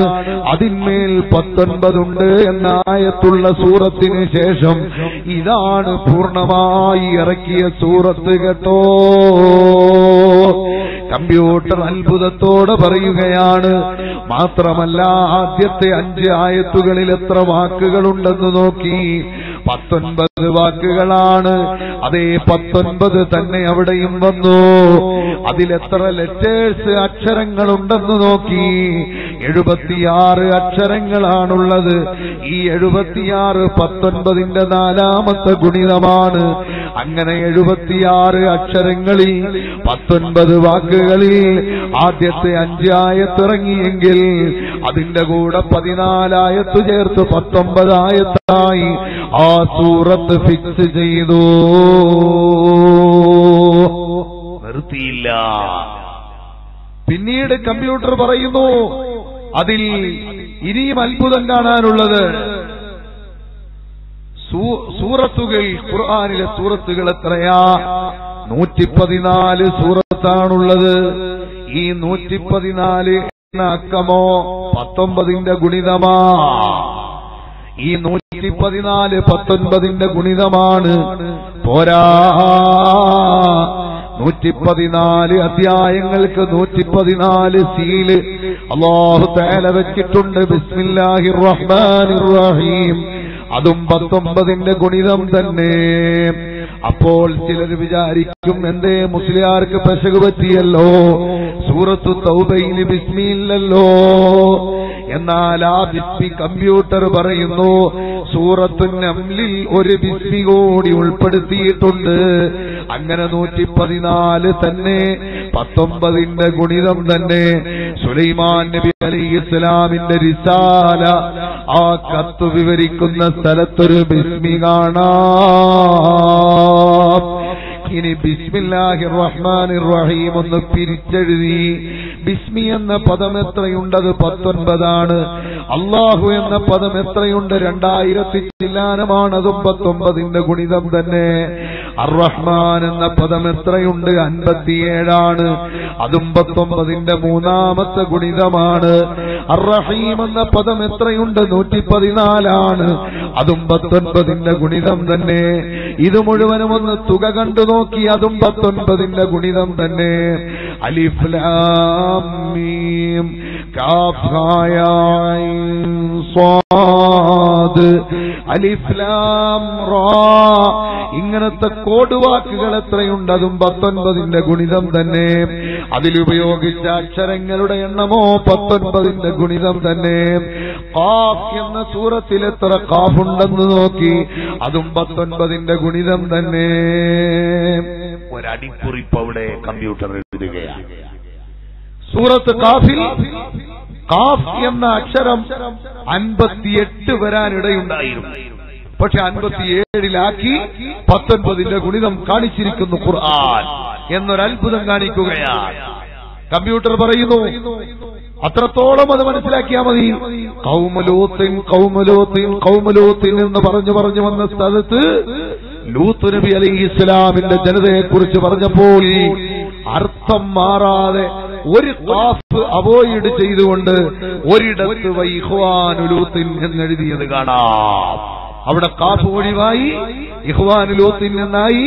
അതേ സമയത്ത് ഖാഫ് ഒഴിവായെങ്കിലും മീനിങ് മാറിയിട്ടില്ല. ഇത് വളരെ വ്യക്തമായി കമ്പ്യൂട്ടർ പറയുകയാണ്. നൂൻ വൽ ഖലമി എന്ന സൂറത്തിൽ നൂനിന്റെ എണ്ണം അതും 19ന്റെ ഗുണിതം തന്നെ. ഇങ്ങനെ സുബ്ഹാനല്ലാഹ് വലിയ അത്ഭുതം തന്നെ അവിടെ സംഭവിച്ചതായി ഡോക്ടർ റഷീദ് ഖലീഫിന്റെ സ്റ്റഡി പുറത്തു വന്നു. ആയിരക്കണക്കിന് ആളുകൾ പഠിച്ചു. അതേ സമയത്തിന്റെ പ്രിയപ്പെട്ട സഹോദരങ്ങളെ, ആ വിവര സാങ്കേതിക വിദ്യയിലൂടെ നേരത്തെ സ്വാഗത ഭാഷണത്തിൽ ഇവിടുത്തെ ഇമാമ് പറഞ്ഞതുപോലെ അതാ ഒരു മനുഷ്യൻ ബട്ടണമർത്തുമ്പോൾ അതിൽ നിന്ന് തോന്നിവാസങ്ങളുടെ വലിയ കുതൂഹലം തന്നെ നടക്കുകയാണ്. എന്ത് തോന്നിവാസവും പ്രചരിക്കുകയാണ്. എത്രമാത്രം നഗ്നമായ നൃത്തങ്ങളും ഫോട്ടോകളും എന്ത് തോന്നിവാസം വേണമെങ്കിലും കയ്യിലിരിക്കുന്ന മൊബൈലിന്റെ മെമ്മറി കാർഡിലൂടെ ഒരു മെമ്മറിയുമില്ലാത്ത നമുക്കിനും 3 മെമ്മറി കാർഡുള്ള കാലഘട്ടമല്ലേ. ഒരു ഫേസിന് ഒരു ഷേപ്പുമില്ലാത്തവൻ ഫേസ്ബുക്കിൽ വലിയ രാജാവാകുന്നവനല്ലേ. ചാറ്റിംഗ് എന്ന ഓമന പേരിൽ ഇന്ന് ചീറ്റിംഗ് അല്ലേ നടക്കുന്നത്. ഈ സമയത്ത് മീഡിയകളുടെ സ്വാധീനം ഇന്ന് കൂടുതൽ അപകടങ്ങളിലേക്ക് വഴിതെളിക്കുന്നു. ഇസ്ലാം പറയുന്നു അവിടെ അപകടത്തിലേക്ക് പോകാൻ പാടില്ല. സ്ത്രീയുടെ നഗ്നത പ്രദർശിപ്പിക്കാൻ പാടില്ല. ഇല്ലാത്ത കളവുകൾ പ്രചരിപ്പിക്കാൻ പാടില്ല. അതിശയോക്തിയുടെ വാർത്തകൾ സമൂഹത്തിന് കൊടുക്കാൻ പാടില്ല. ഒരപകടം സംഭവിച്ചാൽ തന്നെ അത് പഠന വിധേയമാക്കുന്ന സമയത്ത് അറ്റാക്ക് വരുന്ന രീതിയിൽ ആ വിഷയം അവതരിപ്പിക്കാൻ പാടില്ല. ഇത്ര വലിയ മീഡിയ പോളിസി ലോകത്ത് വളരെ വ്യക്തമായി വെച്ച മതമാണ് അല്ലാഹുവിന്റെ ദീനാകുന്ന പരിശുദ്ധ ഇസ്ലാം. അതുകൊണ്ട് എന്റെ പ്രിയപ്പെട്ട യുവാക്കളെ, മുൻഗാമികൾ അറിയാത്ത കാര്യങ്ങൾ എനിക്കറിയാൻ കഴിയുന്നുണ്ട്. ഞാൻ ഇന്ന് ലോകത്ത് വലിയ വലിയ വിവരമുള്ളയാളാണ് എന്ന ഒരു ധ്വനി നിന്റെ മനസ്സിൽ വന്നു പോകണ്ട. അഹങ്കാരം നടിച്ചുകൊണ്ട് നടക്കണ്ട മോനെ. കമ്മിൻ ഫതന്നംസ വഅസ്ബഹ ളാഹികാ وقد نسجت أكفانه وهو لا يدري. രാവിലെയും വൈകുന്നേരവും കാണുന്ന ആളുകളെ മുഴുവനെ കമന്റടിച്ചു നടക്കുന്ന ചുവാക്കളില്ലേ, ചെറുപ്പക്കാരില്ലേ, അവരെത്ര വലിയ പറന്നു പോകുന്നവനാണെങ്കിലും അവന്റെ കഫം പുടവ നെയ്യപ്പെട്ടത് അവൻ അറിഞ്ഞില്ല. ആ വിവരമറിഞ്ഞിരുന്നെങ്കിൽ അവൻ ഈ മാതിരി നിയന്ത്രണം വിട്ടവനാകുമായിരുന്നില്ല.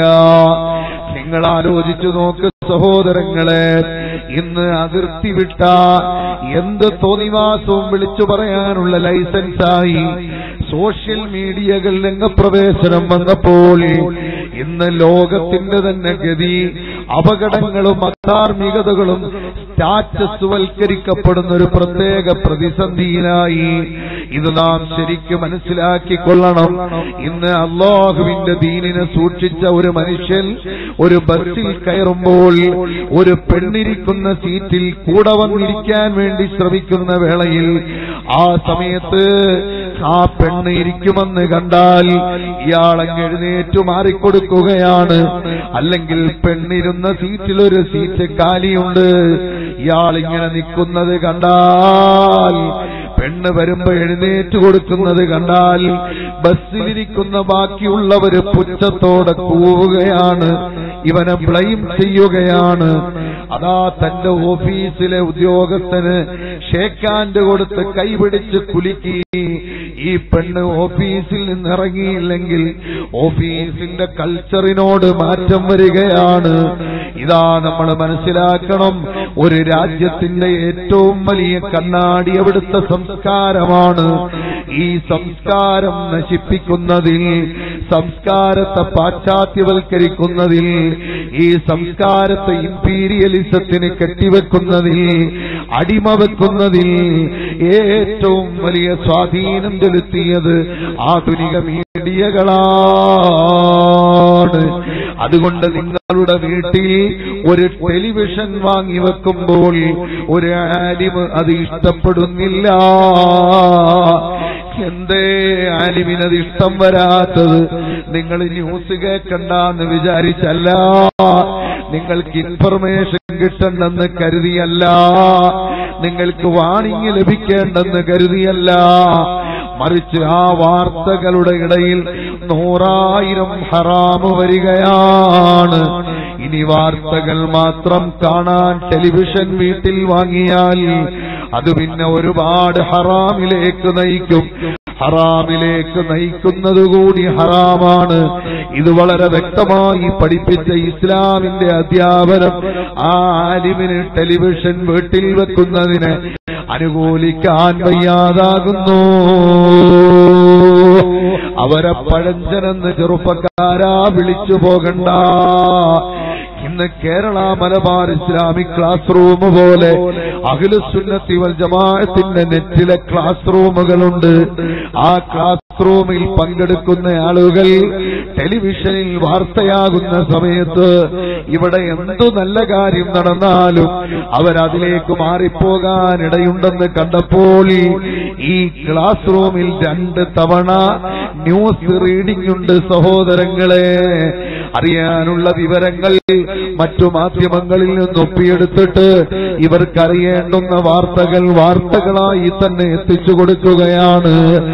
ആ തരത്തിലുള്ള സംവിധാനങ്ങളിലെങ്ങാണം ന്യൂസ് കേൾക്കുക എന്നതിലും പത്രങ്ങൾ വായിച്ച് വിവരമറിയുക എന്നതിലും നമ്മുടെ ഇൻഫർമേഷൻ കളക്ട് ചെയ്യുന്ന ജോലി നിർത്തിയിട്ട് ആവശ്യമില്ലാത്ത ടെലിവിഷനുകളിലൂടെ, സിനിമാ സീരിയലുകളിലൂടെ, അല്ലാഹു വിരോധിച്ച പരസ്യങ്ങൾ കണ്ടുകൊണ്ടിരിക്കുന്നതിലൂടെ നമ്മുടെ കണ്ണിന് ജോലിയാക്കണ്ട.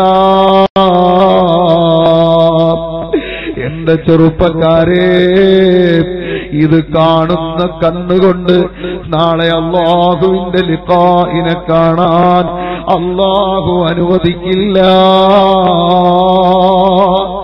നബി സല്ലല്ലാഹു അലൈഹി വസല്ലമ തങ്ങളുടെ തൃക്കല്യാണ സദസ്സിൽ നമുക്ക് സംബന്ധിക്കേണ്ടവരാണ്. എന്നാൽ മീഡിയകളിലെ ചില വാർത്തകൾ കേൾക്കുന്നതിൽ മാത്രം ഒതുക്കി ആ വാർത്തകളുടെയും ലോകത്ത് നടക്കുന്ന സംഭവ വികാസങ്ങളുടെയും അനിവാര്യമായ ചിത്രങ്ങൾ മാത്രം നോക്കിയിട്ട് അവന്റെ സെൻസിൽ ഒരു നല്ല കൺട്രോളിംഗ് പവർ ഉണ്ടോ, ആ മനുഷ്യൻ തെറ്റിപ്പോകുമെന്ന് പറയാൻ നിവൃത്തിയില്ല. നമ്മൾ കണ്ണടച്ചുകൊണ്ട് വാർത്താ മീഡിയകളെ നിഷേധിക്കുകയല്ല. പക്ഷേ പണ്ട് കാലത്ത് സുജൂദിൽ കിടന്ന് മരിച്ച ഉമ്മമാർ ഇന്ന് സിനിമാ ടാക്കീസിൽ കിടന്ന് ചക്രശ്വാസം വലിക്കുന്നു. ഉമ്മാമ്മമാര് പലരും TV വീട്ടിൽ വാങ്ങിവെച്ചതിനെ പഴിച്ചുകൊണ്ട് അതിന്റെ അടുക്കലേക്ക് പോയിരുന്നില്ല. പക്ഷേ ഇന്നത്തെ ഉമ്മാമ്മമാർ ഇടയ്ക്ക് ചില മക്കൾ നല്ല ഹിക്മത്തിലൂടെ ഹജ്ജിന്റെ കാസറ്റൊക്കെ ഇട്ട് കാണിച്ച് കഅബദാ എന്ന് ഉമ്മാനോട് പറഞ്ഞപ്പോ ആ വിട്ടിപ്പെട്ടിയിൽ കഅബയുണ്ടാകില്ലടാ, നീ എന്നെ പറ്റിക്കണ്ടെന്ന് പറഞ്ഞു. അവസാനം ഉമ്മാനോട് അള്ളാനെ പിടിച്ച് സത്യം ചെയ്തു. ഉമ്മ ഒന്ന് ഒളിഞ്ഞു നോക്കിയപ്പോ കഅബ തന്നെ. ഉമ്മാമ്മ ഓടി ആ ടിവിയുടെ അടുക്കലെത്തി. ഇപ്പൊ സുബ്ഹാനല്ലാഹ്, ചെറുപ്പക്കാര് രാത്രി 12 മണിയാകുമ്പോഴെങ്കിലും ഏതെങ്കിലും ശാരീരിക ബുദ്ധിമുട്ട് കൊണ്ട് പോയി കിടന്ന് ഉറങ്ങാനായി ഓഫ് ചെയ്യാൻ ഒരുങ്ങുമ്പോ ഉമ്മാമ്മ ഖത്തറിൽ നിന്ന് പേരക്കുട്ടി കൊണ്ട് കൊടുത്ത 3-4 അട്ടിയുള്ള കണ്ണട ഇങ്ങനെ ചലിപ്പിച്ചുകൊണ്ട് ചോദിക്കുന്നു, മമ്മൂട്ടി അങ്ങ് പോയോ? ഇപ്പോ ബാക്കി കളയല്ലേ, നിനക്ക് വേണമെങ്കിൽ പോയി കിടന്നുറങ്ങാം. ഇപ്പൊ ഉമ്മാമ മുസല്ല വിരിക്കുന്നത് തന്നെ കിബിലയ്ക്ക് നേരെയല്ല, കഅബയുടെ ഫോട്ടോ കണ്ട ടിവിയുടെ നേരെയാണ്. ഇങ്ങനത്തെ ഗതികേടുള്ള കാലഘട്ടത്തിൽ എത്രമാത്രം മനുഷ്യനിൽ മാറ്റം വരുത്തിയെന്ന് ചിന്തിക്കുക.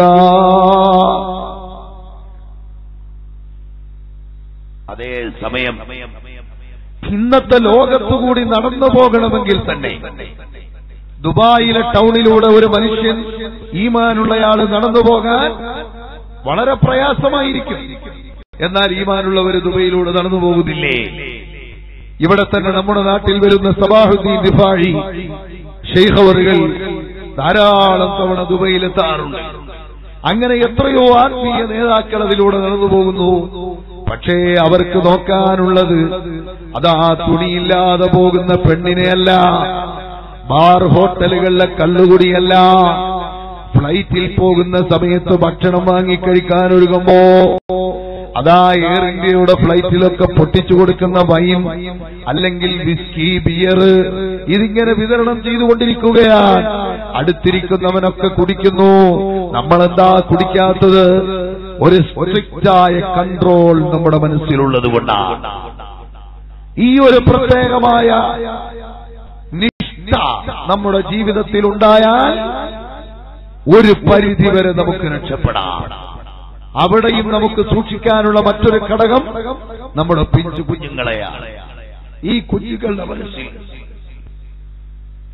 TV സ്ക്രീനിലെ അപ്രപാടികളിൽ മായി മറയുന്ന ചിത്രങ്ങൾ അവരുടെ മനസ്സിൽ കൊത്തിവെച്ചതുപോലെ സൂക്ഷിക്കപ്പെടും. അവരുടെ ഒഴിഞ്ഞ സ്ലേറ്റിൽ എഴുതിയിടുന്നത് അവിടെ സ്ഥിരമായി ഉണ്ടാകും. ഇത് ചിന്തിക്കാതെ വാപ്പയും ഉമ്മയും മക്കളെ ഇരുത്തി കാണിക്കുന്ന, അല്ലെങ്കിൽ അവരോടൊപ്പം ഇരുന്ന് കാണുന്ന ആ വിഷ്വൽ മീഡിയകളിലെ അപകടകരമായ രംഗം ഇന്ന് ലോകത്തുള്ള സർവ്വവിപത്തുകൾക്കും കാരണമതാണ്. കള്ളു കുടിക്കാത്തൊരൊറ്റ സീനില്ല.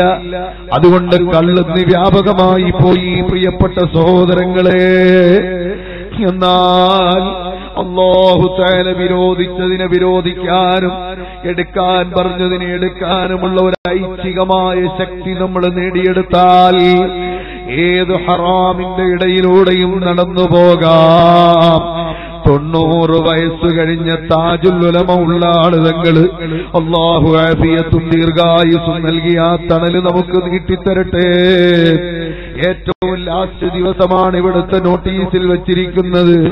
പക്ഷേ ആരോഗ്യമുള്ള ഒരു ദിവസം എത്താമെന്ന് കരുതി തങ്ങൾ ഇന്നെത്താമെന്ന് സംഘാടകരോട് അറിയിക്കുകയായിരുന്നു. ഇന്ന് വിളിക്കാൻ വേണ്ടി പോയപ്പോ ശാരീരികമായി നല്ല സുഖമില്ലാത്തതുകൊണ്ട് വരാൻ കഴിയുന്നില്ല. ഇൻഷാ അല്ലാഹ് ഷിറിയയിൽ പരിപാടി തീരുന്നതിനു മുമ്പ് ഒരു ദിവസം വരാമെന്നറിയിച്ചു.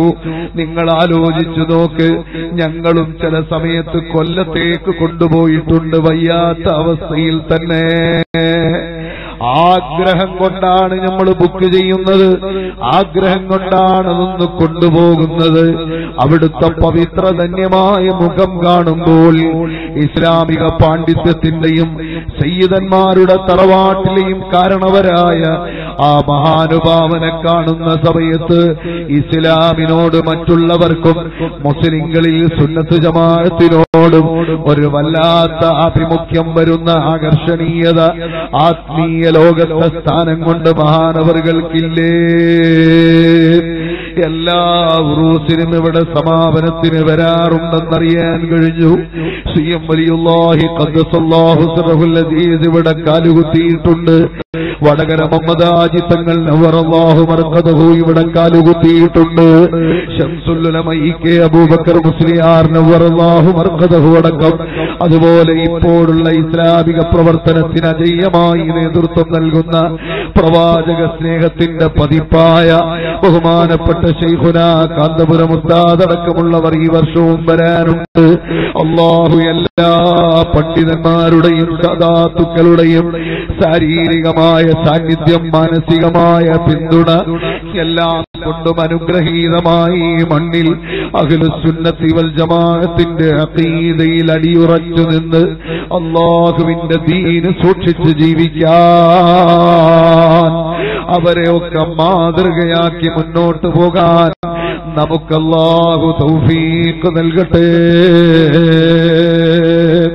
എന്റെ പ്രിയപ്പെട്ട സഹോദരങ്ങളെ, 90 കഴിഞ്ഞ ഈ സമയത്തും മഹാനായ താജുൽ ഉലമ 11 റക്അത്ത് വിത്ർ നിസ്കരിക്കുന്നതിൽ, അതുപോലെ ദുഹാ നിസ്കരിക്കുന്നതിൽ, മറ്റു നിസ്കാരങ്ങൾ തഹജ്ജുദ് അടക്കമുള്ളതിൽ എല്ലാ ദിവസവും ഒരല്പനേരം വിശുദ്ധ ഖുർആൻ പാരായണം ചെയ്യണമെന്ന പതിവ് തെറ്റിക്കാത്തതിൽ ഒക്കെ നമുക്ക് മാതൃകയല്ലേ.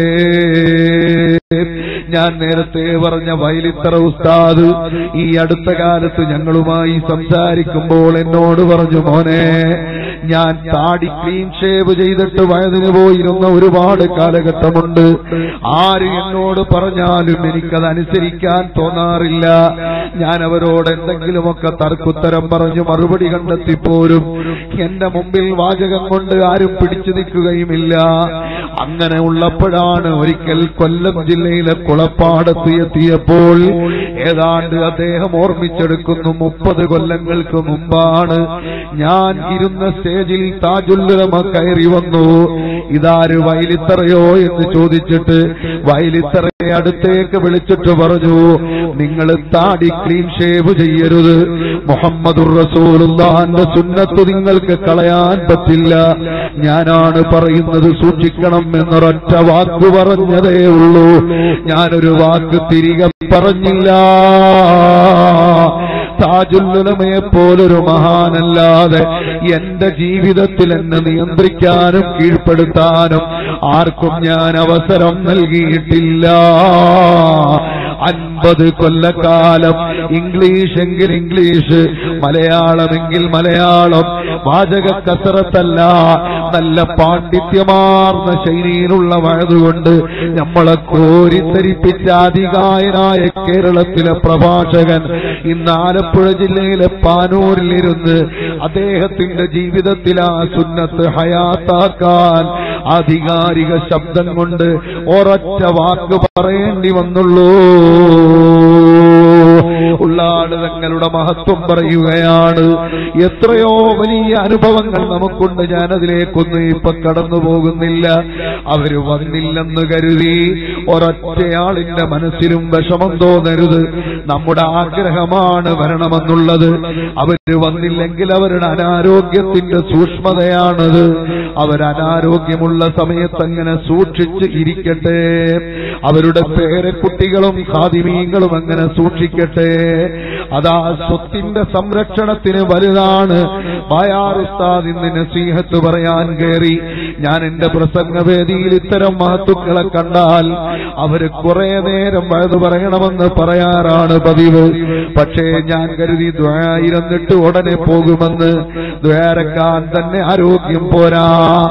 ആ സമയത്ത് ഞാൻ ഉസ്താദിനോട് പറഞ്ഞു, നസീഹത്ത് നടത്തുമോ എന്ന് ഇവിടുത്തെ ഉസ്താദ് ചോദിച്ചപ്പോൾ ഒരൽപ്പം ചില വാക്ക് ഞാൻ പറഞ്ഞോളാമെന്ന്.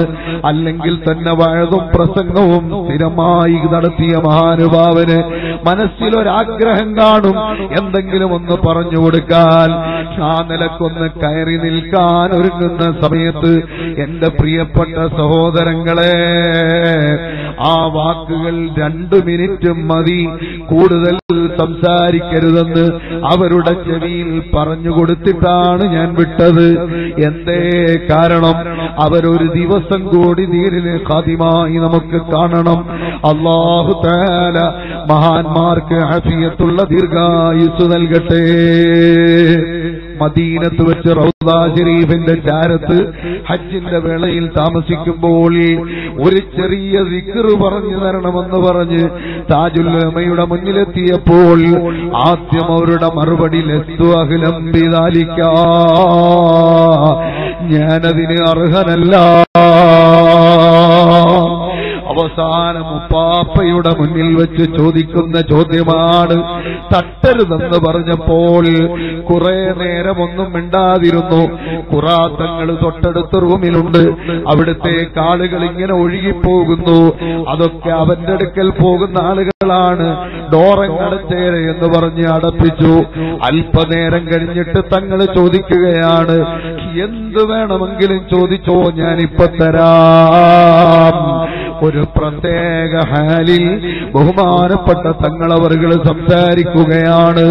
എന്റെ പ്രിയപ്പെട്ട സഹോദരങ്ങളെ, അവരാണ് അല്ലാഹുവിന്റെ ആത്മീയ നേതാക്കളായി നമുക്കുള്ളത്. അവര് വലിയ ആലിമീങ്ങളാണ്. തുഹഫ പോലെ ഇസ്ലാമിക് ജുറിസ്പ്രുഡൻസിന്റെ ഏറ്റവും വലിയ ഗ്രന്ഥങ്ങൾ ബൈഹാർട്ടായി ക്ലാസ് നടത്താൻ വലിയ പാണ്ഡിത്യമുള്ള ശേഖരമുള്ള മഹാനാണ്. അതുപോലെ സയ്യിദാണ്. നമുക്ക് ഏറ്റവും വലിയ അവലംബമാണ്. ആ മഹാന്മാരൊക്കെ ഏതെങ്കിലും മൂലയിൽ ഇരിക്കുന്നില്ലെന്ന കാരണത്താൽ അവരുടെ മഹത്വം അറിയാതെ നമ്മളൊന്നും പറഞ്ഞു പോകണ്ട. അതുകൊണ്ട് സഹോദരങ്ങളെ, അല്ലാഹുവിന്റെ പൊരുത്തമുള്ള സ്വാലിഹീങ്ങളിൽ നമുക്ക് പെടാൻ, ആ സ്വാലിഹീങ്ങളോടൊപ്പം നാളെ സ്വർഗത്തിലെത്താൻ അല്ലാഹു നമുക്ക് തൗഫീഖ് നൽകട്ടെ. ഞാൻ പറഞ്ഞത് ആ തരത്തിലുള്ള ഇബാദത്ത് ചെയ്തുകൊണ്ട് ഈ കാലഘട്ടത്തിൽ സൂക്ഷ്മതയുള്ളവർക്ക് ജീവിക്കാൻ കഴിയുന്നു.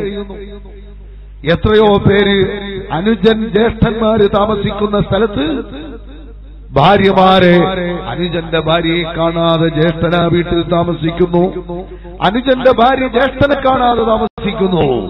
ഇന്നത്തെ കാലഘട്ടത്തിൽ അന്യ പെണ്ണു ആണ് ഇടങ്ങലുന്ന ഈ കാലഘട്ടത്തിൽ വിശ്വസിക്കാൻ കഴിയുമോ?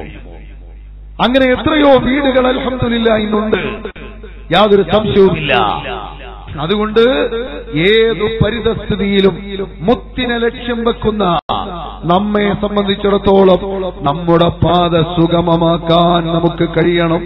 പിന്നെ ഒരു കാര്യം നിങ്ങളോട് ഞാൻ പറഞ്ഞേക്കാം, മഹാന്മാരായ ആലിമീങ്ങളെയോ ഉസ്താദുമാരെയോ നമ്മൾ ഒരിക്കലും ഗ്രൂപ്പ് തിരിച്ച് നമ്മുടെ നാവിലൊരൊറ്റ മോശ വർത്തമാനം നമ്മൾ പറഞ്ഞു പോകണ്ട സഹോദരങ്ങളെ. നമ്മുടെ ഈമാനിനെ അത് ബാധിച്ചു പോകും, സംശയം വേണ്ട. ഒരൊറ്റ സുന്നത്ത് ജമാഅത്തിന്റെ അലിമിനെയും അല്ലാഹു സുന്നത്ത് ജമാഅത്തിന്റെ ഉലമാക്കളിൽ ഐക്യത്തോടെ പ്രവർത്തിക്കാൻ തൗഫീഖ് നൽകുമാറാകട്ടെ. നമുക്ക് ആ നല്ല നാളേക്ക് വേണ്ടി ദുആയിരക്കാം. അതേ സമയത്ത് നമ്മൾ സംസാരിക്കുമ്പോൾ ഒരു ആലിമിനെയും നമ്മൾ കുറ്റപ്പെടുത്തി സംസാരിച്ചു പോകരുത്. രാവിലെ നമ്മളൊരു ചായക്കടയിലേക്ക് ചെന്നു, അപ്പം മനോരമ പത്രം വന്നു, അതിലൊരു പണ്ഡിതന്റെ പ്രസ്താവന കണ്ടു. ഇത് ഇദ്ദേഹത്തിന് പിടിച്ചില്ല. ഇയാള് പറഞ്ഞു ഇയാള് പണ്ട് കുഴപ്പക്കാരനാണ്. അല്പം കഴിഞ്ഞപ്പോ മാമാട പുട്ട്, മാമാട പഴം, മാമാട പത്തല് ഇതെല്ലാം കൂട്ടി കുശാലായി നാസ്ത കഴിച്ചപ്പോ അടുത്തൊരു പത്രം വന്നു, മാതൃഭൂമി. മാതൃഭൂമി പത്രത്തിൽ വേറൊരു പണ്ഡിതന്റെ പ്രസ്താവന, അതും ഇയാൾക്കത്ര പിടിച്ചില്ല. രണ്ടും രണ്ട് സംഘടനയുടെ ആളാന്ന് വിചാരിച്ചോ. എന്നാൽ ഇയാൾ എന്ത് ചെയ്തു? ഇയാളതൊന്നും പിടിക്കാത്തൊരാള് ഇയാൾ അവിടെ ഇരുന്നുകൊണ്ട് പറഞ്ഞു, എല്ലാ ആലിമീങ്ങളും കള്ളന്മാരാണ്. മോനെ പറഞ്ഞു തീരുമ്പോഴേക്ക് ഈ പറഞ്ഞ സനാരികാക്ക ഉണ്ടല്ലോ, പറഞ്ഞത് ചിലപ്പോ പിണറായിയെ തൃപ്തിപ്പെടുത്താനായിരിക്കാം, അല്ലെങ്കിൽ ആന്റണിയെ തൃപ്തിപ്പെടുത്താനായിരിക്കാം, അല്ലെങ്കിൽ അച്യുതാനന്ദനെ തൃപ്തിപ്പെടുത്താനായിരിക്കാം, അല്ലെങ്കിൽ ഉമ്മൻചാണ്ടിയെ തൃപ്തിപ്പെടുത്താനായിരിക്കാം. ഈ പറഞ്ഞ 4 പേരും ഷഹാദത്ത് കലിമ ചൊല്ലിയാൽ മുസ്ലിമാകും. എന്നാൽ ഇയാളിപ്പോ ഇത് പറഞ്ഞതുകൊണ്ട് ഇസ്ലാമിൽ നിന്ന് പുറത്തു പോകാൻ വരെ സാധ്യതയുണ്ട് കേട്ടോ. അസനാരികാക്കാന്റെ വാചകത്തിൽ ഇത്ര ഗൗരവം വന്നു പോയതെന്തേ? അയാള് പറഞ്ഞു ആലിമീങ്ങൾ മുഴുവനും കള്ളന്മാരാണ്.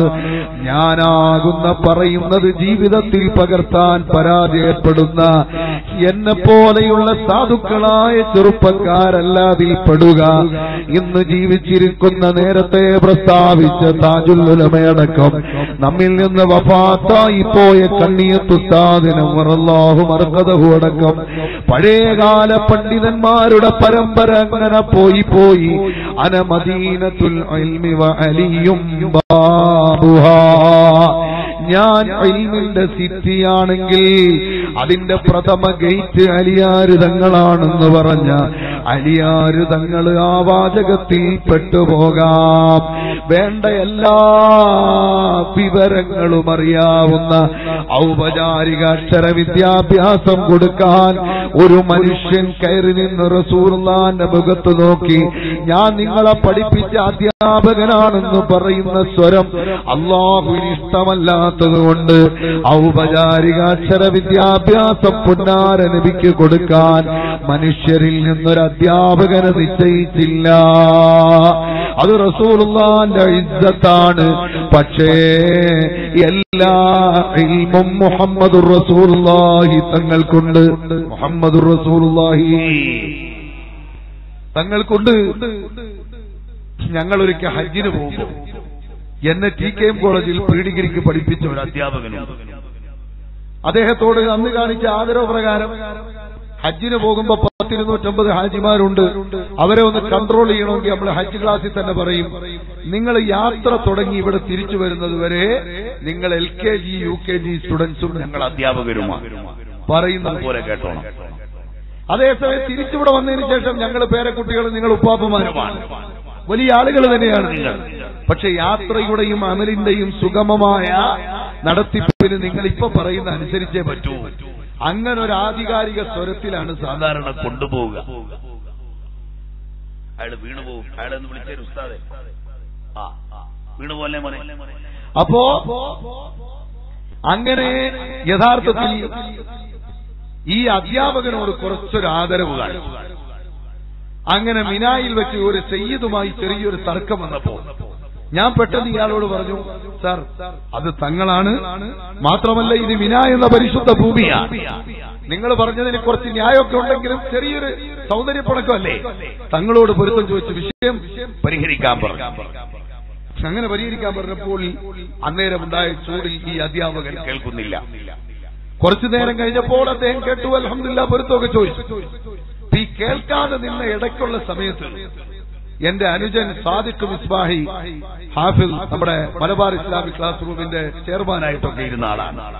അയാൾ ഇങ്ങോട്ട് വന്നപ്പോൾ ഈ സാദിഖിനെ വിളിച്ചു നിർത്തിയിട്ട് ഈ അധ്യാപകൻ പറഞ്ഞു, നിങ്ങളുടെ ജ്യേഷ്ഠൻ മുഹമ്മദ് കുഞ്ഞി സക്കാഫി എന്റെ അടുത്ത് പഠിച്ചതാണ്, നിങ്ങളുടെ നേരെ ഇളയ അനുജൻ മുഹമ്മദ് ഷഫീഖ് ലത്തീഫി എന്റെ അടുത്ത് പഠിച്ചതാണ്, അതിനും ഇളയാള് മുഹമ്മദ് ഫാറൂഖ് നഈമിയും എന്റെ അടുത്ത് പഠിച്ചതാണ്, നിങ്ങൾ മാത്രം എന്റെ അടുത്ത് പഠിച്ചിട്ടില്ല. അപ്പൊ ഈ സാദിഖ് പറഞ്ഞു, സാറേ ഞാൻ രക്ഷപ്പെട്ടു സാറിന്റെ അടുത്ത് പഠിപ്പിച്ചതുകൊണ്ട്. കാരണം സാറ് പഠിപ്പിച്ചത് കൊണ്ടല്ലേ ആധികാരികമായൊരു ചോദ്യം ചെയ്യൽ നമ്മുടെ നേരെ വന്നത്. അതുകൊണ്ട് സാറേ ഞാൻ രക്ഷപ്പെട്ടു എന്ന് അവൻ തമാശയ്ക്ക് മറുപടി പറഞ്ഞു. അതുപോലെ നമ്മളിവിടെ നിന്ന് പ്രസംഗിക്കുമ്പോ അങ്ങ് കൊല്ലത്തു നിന്ന് ചിലപ്പോ പണ്ട് ഗവൺമെന്റ് ശിക്ഷിച്ചിട്ട് അധ്യാപകനായി കാസർഗോഡ് വന്ന ഒരാളുണ്ടാകും. അയാൾ പിന്നീട് കാസർഗോഡിനെ ഇഷ്ടപ്പെട്ടതുകൊണ്ട് ഇവിടെ തന്നെ താമസിച്ചിട്ടുമുണ്ടാകും. അയാൾ ചെറുപ്പത്തിൽ എന്നെ 1ാം ക്ലാസ്സിലോ 2ാം ക്ലാസ്സിലോ പഠിപ്പിച്ചിട്ടുണ്ടെങ്കിൽ മുഹമ്മദ് കുഞ്ഞെ വലിയ വർത്താനമൊക്കെ പറയുന്നുണ്ട്, ഇയാളിപ്പോ വലിയ ആളാണല്ലേ, ഞാനല്ലേ പഠിപ്പിച്ചത്, വലിയ വർത്താനമൊന്നും പറയണ്ട എന്ന് പറയാൻ ആ അധ്യാപകന് ചെറിയ റൈറ്റ് ഉണ്ട്. അല്ലെങ്കിൽ തൊട്ടയലത്ത് വീട്ടുകാരന് ഇവിടെ വന്ന് താമസിച്ചിരിക്കാം, അയാള് പറയാ മുഹമ്മദ് സക്കാഫി ഇപ്പൊ വലിയ ഡോക്ടറായിട്ടൊക്കെ വന്നേക്കുന്നു, പക്ഷെ പണ്ട് നിക്കർ ഉടുക്കാത്ത സമയത്ത് നമ്മൾ കണ്ടിട്ടുണ്ട് കേട്ടോ, പറയാൻ പറ്റൂലേ? ഇതൊക്കെ റസൂലുള്ളാഹിനെ കുറിച്ച് ഒരൊറ്റ കുട്ടിക്ക് പറയാൻ പറ്റൂല. പുന്നാര നബി സല്ലല്ലാഹു അലൈഹി വസല്ലമ തങ്ങളുടെ മുഖത്ത് നോക്കി ഞാനാണല്ലോ 1ാം ക്ലാസ്സിൽ പഠിപ്പിച്ചതെന്ന് പറയാൻ ഒരു മനുഷ്യനെ അല്ലാഹു സംവിധാനിച്ചിട്ടില്ല എന്ന് നബിതങ്ങൾക്കറിയാത്തൊരൊറ്റ ഇൽമും ഇല്ല. എല്ലാം അല്ലാഹു പഠിപ്പിച്ചു കൊടുത്തിട്ടുണ്ട് കേട്ടോ. അതുകൊണ്ട് എല്ലാ ആലിമീങ്ങളും കള്ളന്മാരാണെന്ന് പറയുമ്പോ ഏറ്റവും വലിയ ആലിമായ റസൂലുള്ളാഹി തങ്ങളും അതിൽപ്പെടാം. നബിതങ്ങള് കള്ളനാണെന്ന് പറഞ്ഞയാൾക്ക് ഇസ്ലാമിൽ പിന്നെ സ്ഥാനമില്ല. ഏത് വിദ്യാഭ്യാസ ബോർഡിന്റെ മദ്രസ പുസ്തകത്തിലും എടുത്തു നോക്കിയാൽ അഹ്കാമുർ റിദ്ദത്ത് എന്ന് പറയുന്നൊരു ബാബുണ്ട്, ഒരു പാഠമുണ്ട്. നിങ്ങളുടെ പേരക്കുട്ടികളെയും മക്കളെയും വിളിച്ചിരുത്തി വായിച്ചു നോക്കിയാൽ മുർത്തദ്ദാകുന്നതിന് കാരണമാകും റസൂലുള്ളാഹി തങ്ങൾ കള്ളനെന്ന് വരാവുന്ന വാചകം. അതുകൊണ്ട് നീ മുർത്തദ്ദായി പോയി കേട്ടോ. ഞാൻ നേരത്തെ പറഞ്ഞ 4 പേരും ഇസ്ലാമിലേക്ക് വരണമെങ്കിൽ അവരൊരു ഷഹാദത്ത് കലിമ ചൊല്ലിയാൽ മതി. പക്ഷേ ഇപ്പൊ ഇത് പറഞ്ഞ് പുറത്തുപോയ അസനാരുകാക്കുണ്ടല്ലോ, അയാള് ഷഹാദത്ത് കലിമ ചൊല്ലിയാലും തിരിച്ചു മുസ്ലിമാകുന്ന പ്രശ്നം ഇല്ല. ഒരു കൺഫഷൻ പബ്ലിക് ഡിക്ലറേഷൻ അയാള് നടത്തണം. ഒരു കുറ്റസമ്മതത്തിന്റെ പൊതുപ്രഖ്യാപനം നടത്തണം. ഇന്നി ബരീഉം മിൻ ജമീഇ ഉമൂരിൻ യുഖാലിഫു ദീനൽ ഇസ്ലാം. ദീനുൽ ഇസ്ലാമിനോടെതിരായ ഇമാതിരി തെമ്മാടിത്തരങ്ങളിൽ നിന്ന് ഞാൻ ഒഴിവായിരിക്കുന്നു എന്നൊരു പബ്ലിക്കായ പ്രഖ്യാപനം കൂടി ഇല്ലാതെ ഷഹാദത്ത് കലിമ പോലും മഖബൂല് അല്ല. അതുകൊണ്ട് എന്റെ കരളിന്റെ കഷ്ടങ്ങളായ ചെറുപ്പക്കാരെ, നമ്മൾ നമ്മുടെ ആഖിറം നഷ്ടപ്പെടുത്തണ്ട. വലിയ നഞ്ചാട് അലിമീങ്ങൾ കേട്ടോ, അത് പിടിച്ച് കടിച്ചിട്ട് നമ്മൾ വിഷം തിന്നണ്ട. അർഹമുർ റഹീമീനായ റബ്ബ് അവര് ചെയ്ത എത്രയോ സ്വാലിഹായ അമലുകൾ കൊണ്ട് അവരെ രക്ഷപ്പെടുത്താൻ മതി. അവര് വലിയ രാജാക്കന്മാരായി സ്വർഗത്തിലേക്കങ്ങ് പോകും. സംഘടനാപരമായി എന്തെങ്കിലും അല്ലറ ചില്ലറ അഭിപ്രായ വ്യത്യാസങ്ങൾ ഉണ്ടായെങ്കിൽ അതങ്ങനെ പറഞ്ഞു തീർക്കാമെന്നല്ലാതെ ഒരു ആലിമിനെയും നമ്മൾ പറഞ്ഞു ചീത്ത വിളിച്ച് നമ്മുടെ ഈമാൻ നഷ്ടപ്പെടുത്തി പോകണ്ട. നബിതങ്ങൾ പറഞ്ഞു, എന്റെ സമുദായത്തിൽ അവസാന കാലഘട്ടം വരുമ്പോ രാവിലെ മുഅ്മിനായി വൈകിട്ട് കാഫിറാകുന്നവർ, വൈകിട്ട് മുഅ്മിനായി കിടന്നുറങ്ങിയിട്ട് രാവിലെ തന്നെ കാഫിറാകുന്ന പണി ചെയ്യുന്നവർ വന്നുപോകും. അങ്ങനത്തെ ഒരു മുസീബത്തിന്റെ കാലഘട്ടമുണ്ട്. ആ അപജയത്തിന്റെ വക്താക്കളിൽ അല്ലാഹു നമ്മളെ പെടുത്താതിരിക്കട്ടെ. അതുകൊണ്ട് നല്ല ആദരവോടെ ഒരു വലിയ മഹാനായ ഒരു പണ്ഡിതൻ ഏറെക്കാലം ഇവിടെ മുദരിസായി നിന്ന ആലിമ്, അദ്ദേഹം പറഞ്ഞു, അദ്ദേഹത്തിന്റെ ദർസിന് നിങ്ങൾ കൊടുത്ത പിന്തുണ വെച്ചുകൊണ്ട് അദ്ദേഹം പറഞ്ഞു, ദർസ് നന്നാക്കി കൊണ്ടുപോകണം, മുതഅല്ലിമീങ്ങൾക്ക് വേണ്ട സൗകര്യം ചെയ്തു കൊടുക്കണം, നല്ല വിശാലമായ ദർസ് ഉണ്ടാകണം. ഇതെല്ലാം പറയുന്നതോടുകൂടെ ആലിമിന് വേണ്ട സൗകര്യങ്ങൾ ആദരവോടെ ചെയ്തു കൊടുക്കണമെന്ന് പറഞ്ഞു. ഈ ഉപദേശങ്ങൾ കല്ലിൽ കൊത്തിവെച്ചതുപോലെ സൂക്ഷിക്കുകയും റഹ്മാനായ റബ്ബിന്റെ പൊരുത്തം കാക്ഷിച്ച് പ്രവർത്തിക്കുകയും ചെയ്താൽ നമുക്കൊരു പരാജയവും സംഭവിക്കാനില്ല. അതുകൊണ്ട് പ്രിയപ്പെട്ട സഹോദരങ്ങളെ, അല്ലാഹു തആല പറയുന്നു, വമൻ യുഅള്ളിം ശആഇറല്ലാഹി ഫഇന്നഹാ മിൻ തഖ്വൽ ഖുലൂബ്. അല്ലാഹുവിന്റെ ശിആറുകളെ ബഹുമാനിക്കുന്നവർ, അതാണ് തഖ്വയുടെ ലക്ഷണമായി പരിശുദ്ധ ഖുർആൻ പറഞ്ഞത്. അതുകൊണ്ട് ഔലിയാക്കളെ ആദരിക്കണം, ശുഹദാക്കളെ ആദരിക്കണം. മഹാന്മാര് പറഞ്ഞതുപോലെ നമുക്ക് നടക്കാൻ കഴിയണം. നമ്മുടെ ജീവിതത്തിൽ ആ ചിട്ടകൾ പാലിക്കുമ്പോൾ എന്തെല്ലാം അരുതായ്മകൾ ചുറ്റുപാടും നടന്നാലും നമ്മുടെ ഈമാനിനെ കാർന്നു തിന്നാൻ കഴിയില്ല. ഞാൻ ഈ കഴിഞ്ഞ 2-3 ആഴ്ചകൾക്ക് മുമ്പ്, ഒരു വെള്ളിയാഴ്ച ജുമഅക്ക് 1 മണിക്കൂർ മുമ്പ്, അതാ പത്തനംതിട്ട ജില്ലയിലെ ആദിക്കാട്ടുകുളങ്ങര എന്നൊരു സ്ഥലത്ത് പോയി. സഹോദരങ്ങളെ, സുന്നത്ത് ജമാഅത്തിന്റെ ശബ്ദവും സംഘടനാ പ്രവർത്തനവും അത്ര പരിചയമില്ലാത്തൊരു സ്ഥലമാണ്. ഹനഫി മദ്ഹബുകാരാണ് ഏറെയും ഉള്ളത്. ഹനഫികളിൽ ഇന്ന് വലിയ ആലിമീങ്ങൾ ഉണ്ടാകുന്നില്ല കേരളത്തിൽ. കാരണം ഹനഫികളിൽ നിന്നൊരു കുട്ടി നമ്മുടെ ദർസിൽ ഓതാൻ വന്നാൽ അവന് നൂറുൽ ഈദാഹ് ദർസ് എടുത്തു കൊടുക്കും, പ്രാരംഭ കിതാബ് എന്ന നിലക്ക്. നമുക്കും ഒരു ഇൻട്രസ്റ്റ് ഉണ്ടാകും. കാരണം ഹനഫി ഫിഖ് ഒന്നുകൂടി അഭ്യസിക്കാൻ ഒരു അവസരമാണല്ലോ. പക്ഷേ ആ താല്പര്യമൊക്കെ അവൻ മനസ്സിലാക്കാതെ നൂറുൽ ഈദാഹ് പാഠം കഴിയുമ്പോൾ പതുക്കെ റൂമിൽ വന്നിട്ട് ഈ കുട്ടി പറയും, ഉസ്താദ്, ഞാൻ ഒറ്റയ്ക്കായി പോകുന്നല്ലോ എന്റെ പാഠത്തിൽ, അതുകൊണ്ട് ഞാൻ ഇനി മറ്റേ കുട്ടികളുടെ കൂടെ ഓതിക്കോളാം, അല്ലെങ്കിൽ ഫത്ഹുൽ മുഈന്റെ പാഠത്തിൽ കൂടിക്കോളാം. അപ്പോഴവനും ശാഫിഈ മദ്ഹബിലെ ആലിമായി വരുന്നുള്ളൂ കേട്ടോ. എന്നാൽ മുതവൽ ക്ലാസ്സിലൊക്കെ എല്ലാ മദ്ഹബും ഏകദേശം പഠിക്കാനും കാര്യങ്ങളൊക്കെ പറഞ്ഞു കൊടുക്കാനുമുള്ള വിജ്ഞാനം ലഭിക്കുന്നുണ്ട്. അത് മറന്നിട്ട് പറയുകയല്ല. എന്നാൽ ജുറിസ്പ്രുഡൻസ് അഥവാ കർമ്മശാസ്ത്രത്തിൽ മാത്രമേ മാറ്റമുള്ളൂ. ആ മാറ്റം തന്നെ പരിഹരിക്കപ്പെടാവുന്നതേ ഉള്ളൂ. എന്നാലും ഹനഫികൾ എന്ന ഹനഫി ഫിഖ്ഹുള്ള ആലിമീങ്ങൾക്ക് അവരുടെ ഇടയിൽ ഇൻഫ്ലുവൻസ് കിട്ടുന്നത് പോലെ ശാഫിഈ ആലിമീങ്ങൾക്ക് കിട്ടാൻ പ്രയാസമാണ്. കാരണം അങ്ങനത്തെ ചില വിവരക്കേടുകൾ അറിവില്ലാത്ത സ്ഥലത്ത് വളർന്നു പോകും. പിന്നെ ബിദ്അത്തിന്റെ ആളുകളാണ് അവിടെ രാജാക്കന്മാരായി വരിക. അങ്ങനത്തെ ഒരു സ്ഥലത്ത് സുബ്ഹാനല്ലാഹ് സുന്നത്ത് ജമാഅത്തിന്റെ ശബ്ദം കേട്ടപ്പോ വാരിപ്പുണർന്ന ഒരു മൈദീൻ കണ്ണ് റാവുത്തർ എന്നൊരു സഹോദരൻ അതാ മരണപ്പെട്ട് കിടക്കുന്നു. 48 മണിക്കൂർ അദ്ദേഹം ICUവിൽ കിടന്നിരുന്നു. അതിനിടയിൽ 3 മക്കള് ഗൾഫിൽ നിന്ന് വന്ന് കണ്ട് അദ്ദേഹവുമായി സംവദിച്ചു.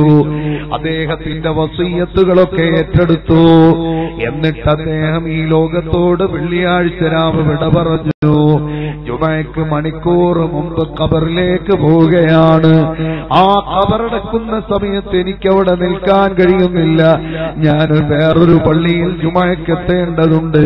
അതുകൊണ്ട് ഞാൻ പെട്ടെന്നൊരു ദ്വാരന്ന് പോയേക്കാം എന്ന് കരുതുമ്പോഴാണ് തെക്കൻ കേരളത്തിലെ പ്രമുഖ ഇസ്ലാമിക സംരംഭമായ ഖാദിസിയിലെ ഹിഫ്ദിന്റെ വിദ്യാർത്ഥികൾ 100 ചില്ലാനം കുട്ടികൾ ഒരു വലിയ ബസ്സിനകത്ത് അവിടെ വന്നിറങ്ങുന്നു. ഞാൻ ചോദിച്ചു, എന്തിനാണ് ഈ കുട്ടികളെ കൊണ്ടുവന്നത്? ഈ ഉപ്പ ഞങ്ങളോടൊരു വസിയ്യത്തുണ്ടായിരുന്നു. ജനാസ എടുക്കുന്നതിന് മുമ്പ് ആ ഹിഫ്ദിന്റെ മക്കളെ എന്റെ മുമ്പിൽ കൊണ്ടുവന്ന് ഒരല്പനേരം ഒന്ന് ദുആയിരപ്പിക്കണമെന്ന് പറഞ്ഞിരുന്നു. ആ മക്കളോ ബസ്സിൽ 30 കിലോമീറ്റർ യാത്ര ചെയ്യുന്നതിനിടയിൽ ഓഹരി ചെയ്ത് നിരവധി ഖത്മുൽ ഖുർആൻ ഓതി 70,000 ദിക്ർ ചൊല്ലി അതൊന്ന് ദുആയിരക്കണമെന്ന് എന്നോട് പറഞ്ഞു. ഞാൻ ദുആയിരക്കാൻ ആ ജനാസയുടെ സമീപത്തെത്തിയപ്പോ അൽഹംദുലില്ലാഹ് ജനാസയുടെ മുഖം കണ്ടപ്പോൾ വല്ലാത്തൊരത്ഭുതം തന്നെ. ഒരു സയ്യിദല്ല, ഒരു ആലിമല്ല, അഹ്ലുസുന്നത്തി വൽ ജമാഅത്തിന്റെ പ്രവർത്തനത്തെ അറിഞ്ഞപ്പോ വാരിപ്പുണർന്ന ഒരു മനുഷ്യൻ അദ്ദേഹത്തിന്റെ 3 മക്കളെയും ഏത് പ്രതിസന്ധി ഘട്ടത്തിലും സുന്നത്ത് ജമാഅത്തിന്റെ പ്രവർത്തനത്തിന് നിൽക്കണമെന്ന് പറഞ്ഞ് അണിനിരത്തിയ പിതാവിന്റെ മുഖം നന്നായി താടിയൊക്കെ ഒതുക്കി നല്ല ഒരു യാത്രക്കുള്ള തയ്യാറെടുപ്പ് മുഴുവൻ പൂർത്തിയാക്കിയിട്ട് വല്ലാതെ ചിരിച്ചു കിടക്കുകയാ. ആ ചിരി എന്ന് പറഞ്ഞാൽ ഒരു സാധാരണ പുഞ്ചിരിയല്ല. ഇബ്നു ദഖീഖുൽ ഈദ് റളിയല്ലാഹു അൻഹുവിന്റെ കാലഘട്ടത്തിലെ ഒരു സംഭവം നമ്മൾ കിതാബിൽ പഠിച്ചിട്ടുണ്ട്. അതേ ഒരു മഹാനുഭാവൻ ചിരിക്കുന്നയാളല്ല, പക്ഷേ മരിച്ചപ്പോൾ വല്ലാത്ത ചിരി തന്നെ. ഈ ചിരി കണ്ടിട്ട് ജനാസ കൊണ്ടുപോയി അടക്കാൻ തോന്നുന്നില്ല, മക്കൾക്ക് എടുക്കാൻ തോന്നുന്നില്ല. ജനാസ ഈ ചിരിക്കുന്ന ഉപ്പാനെ എങ്ങനെ കൊണ്ടുപോയി ഖബറടക്കുമെന്ന ബേജാറ്. ആ സമയത്ത് ഒരശരീരി കേൾക്കുകയാണ്. പുന്നാര ഹബീബ് സല്ലല്ലാഹു അലൈഹി വസല്ലമ തങ്ങള് മുഹമ്മദ് മുസ്തഫ അഹ്മദ് മുജ്തബ അസജുൽ ഹാജിബൈൻ سهل الخدين إذا تكلم فعليه البهاء وإذا صمت فعليه الوقار حلو المنطق إذا طلع تقول هذا البدر المنير سيدنا رسول الله സല്ലല്ലാഹു അലൈഹി വസല്ലമ തങ്ങള് ഈ ശരീരമെടുത്ത് ഖബറിൽ വെക്കാൻ വേണ്ടി അവിടുത്തെ പുന്നാര കൈകൊണ്ട് തലോടാൻ വേണ്ടി കാത്തു നിൽക്കുമ്പോ മക്കളെ ഈ ജനാസ എന്തിന് വൈകിക്കുന്നു എന്ന് ചോദിച്ച ചോദ്യം അതാ ചരിത്രം മനസ്സിൽ ഇങ്ങനെ ഓടി വന്നുപോയി. ഈ മനുഷ്യനെ കണ്ടപ്പോ അങ്ങനെ വല്ലാത്തൊരു സന്തോഷത്തിന്റെ ചിരിയുള്ള മനുഷ്യൻ അദ്ദേഹത്തിന്റെ അടുക്കൽ നിന്നുകൊണ്ട് ഈ ഹിഫ്ദിന്റെ കുട്ടികളോതിയ ഖത്മ് ദുആരക്കാൻ ഒരുങ്ങുമ്പോൾ മകനായ താജുദ്ദീൻ എന്റെ അടുക്കലേക്ക് വന്നിട്ട് പറയുന്നു, ഉസ്താദ് ഒരു വസിയത്ത് കൂടി ഉപ്പാക്കുണ്ട്. പള്ളിയിലേക്ക് കൊണ്ടു ചെല്ലുമ്പോൾ ചിലപ്പോൾ അവിടെ അടക്കുന്ന സമയത്ത് ആരാണ് ദ്വാരക്കുക എന്നറിയാൻ കഴിയില്ല. അതുകൊണ്ട് അഹ്ലുസുന്നത്തി വൽ ജമാഅത്തിന്റെ അലിമീങ്ങൾ ആരെങ്കിലും വന്നാൽ ഞാൻ ഓതിവച്ച 102 ഖത്മുണ്ട് മക്കളെ, അതിവിടുന്ന് അങ്ങ് ദ്വാരന്നിട്ട് എന്നെ എടുത്താൽ മതി എന്ന് പറഞ്ഞിട്ടുണ്ട്. ഇത് കേട്ടപ്പോൾ ഞാനങ്ങ് വിറച്ചുപോയി. കാരണം ഞങ്ങളുടെയൊക്കെ വന്നിരായ ഗുരു ശൈഖുനാ സിറാജുൽ ഉലമാ ഉറൂസ് ഉസ്താദോ അങ്ങനത്തെ വലിയ തെക്കൻ കേരളത്തിലെ പണ്ഡിതന്മാരോ അവിടെ എത്തുമെന്നായിരിക്കും ഈ ഉപ്പ വസിയത്ത് ചെയ്തപ്പോ പ്രതീക്ഷിച്ചത്. ഒന്നിനും കൊള്ളാത്ത ചണ്ടിയായ ഞാനാണ് അവിടെ എത്തിയത്. അതുകൊണ്ട് എന്റെ തലയിൽ ആ ഉത്തരവാദിത്വം വന്നുപോയി. വിറച്ചുകൊണ്ട് നിന്ന് ഞാൻ ദുആയിരുന്നു. ഖബറിലേക്ക് ആ ജനാസ എടുത്തു. അതുകൊണ്ട് ഏത് പ്രതികൂല സാഹചര്യങ്ങളിലും ദീന് മുറുകെ പിടിച്ച് ജീവിക്കുന്ന ആളുകളുണ്ടല്ലോ, അവർക്കൊരു പ്രയാസവും വരാതെ അല്ലാഹുവിനെയും റസൂലിനെയും മുൻനിർത്തി ജീവിക്കാൻ അവർക്ക് കഴിയും മക്കളെ. ആ കൂട്ടത്തിൽ അല്ലാഹു നമ്മളെ പെടുത്തി തരുമാറാകട്ടെ. അതുകൊണ്ട് നാവിനെ സൂക്ഷിക്കണം ചെറുപ്പക്കാരാ, കൈകാലുകൾ സൂക്ഷിക്കണം ചെറുപ്പക്കാരാ. എന്റെ കരളിന്റെ കഷ്ടമായ യുവാക്കളെ നിങ്ങളത് ശ്രദ്ധിക്കണം. യുവതികളായ സഹോദരിമാരെ, നിങ്ങളുടെ ശരീരം ഒരു അന്യപുരുഷൻ കാണരുത്. ഫാത്തിമ ബീവി റളിയല്ലാഹു അൻഹാ അവര് ജനാസ പൊതിഞ്ഞതുപോലും ആണുങ്ങളെ കണ്ടുപോകുമോ എന്ന് പേടിച്ച് രാത്രിയിൽ അടക്കണമെന്ന് വസിയത്ത് ചെയ്തവരാണ്. അവരുടെ കൈപിടിച്ചു മുത്തിയല്ലാതെ ഇവിടുത്തെ ഒരു പെണ്ണിനും സ്വർഗത്തിൽ കടക്കാൻ സാധ്യമല്ല. അതുകൊണ്ട് അല്ലാഹു ഹഖിനെ ഹഖായി മനസ്സിലാക്കി ഉൾക്കൊള്ളാൻ, ബാത്തിലിനെ ബാത്തിലായി മനസ്സിലാക്കി തള്ളാൻ അഹ്ലുസുന്നത്തി വൽ ജമാഅത്തിനെ ആദരവോടെ കണ്ട് പൊന്നാര നബി സല്ലല്ലാഹു അലൈഹി വസല്ലമ തങ്ങളുടെ തൃപ്പാദത്തിനടിയിൽ പറ്റിയ മൺതരി മുതൽ അവിടുത്തെ ശഅർ മുബാറക് വരെ ആദരവോടെ കാണുന്ന സാലിഹീങ്ങളിൽ അഹ്ലുസുന്നത്തി വൽ ജമാഅത്തിന്റെ ഖാദിമീങ്ങളിൽ അല്ലാഹു നമ്മളെ പെടുത്തി തരട്ടെ. നിങ്ങൾ നാളെയും വഴുതിന് വരാനുള്ളവരാണ്. ഞാൻ എന്റെ സംസാരം നിർത്തുകയാണ്. എന്റെ പ്രിയപ്പെട്ട സഹോദരങ്ങളെ, തൊണ്ട വല്ലാതെ കംപ്ലൈന്റ് ഉണ്ട്. എന്നാലും മഹാന്മാരുടെ ബറക്കത്ത് കൊണ്ട് ഇത്ര നേരം നിങ്ങളോട് സംസാരിക്കാൻ കഴിഞ്ഞു, അൽഹംദുലില്ലാ. എന്നാൽ ഏറെ സംസാരിക്കാൻ അള്ളാഹുവിന് പൊരുത്തപ്പെട്ടത് ദീനിൽ ഫിത്ന ഉണ്ടാകാതെ അള്ളാഹുവിന്റെ ദീനിൽ ഉപകാരമുള്ളത് മാത്രം സംസാരിക്കാൻ തൊണ്ടയ്ക്ക് ആഫിയത്ത്, എല്ലാ അവയവങ്ങളുടെയും ആഫിയത്തിനു വേണ്ടി നിങ്ങൾ കാര്യമായി ദുആയിരക്കണമെന്ന് പ്രത്യേകം വസിയ്യത്ത് ചെയ്തുകൊണ്ട് നിങ്ങളോടൊരു കാര്യം ഓർമ്മപ്പെടുത്തുന്നു.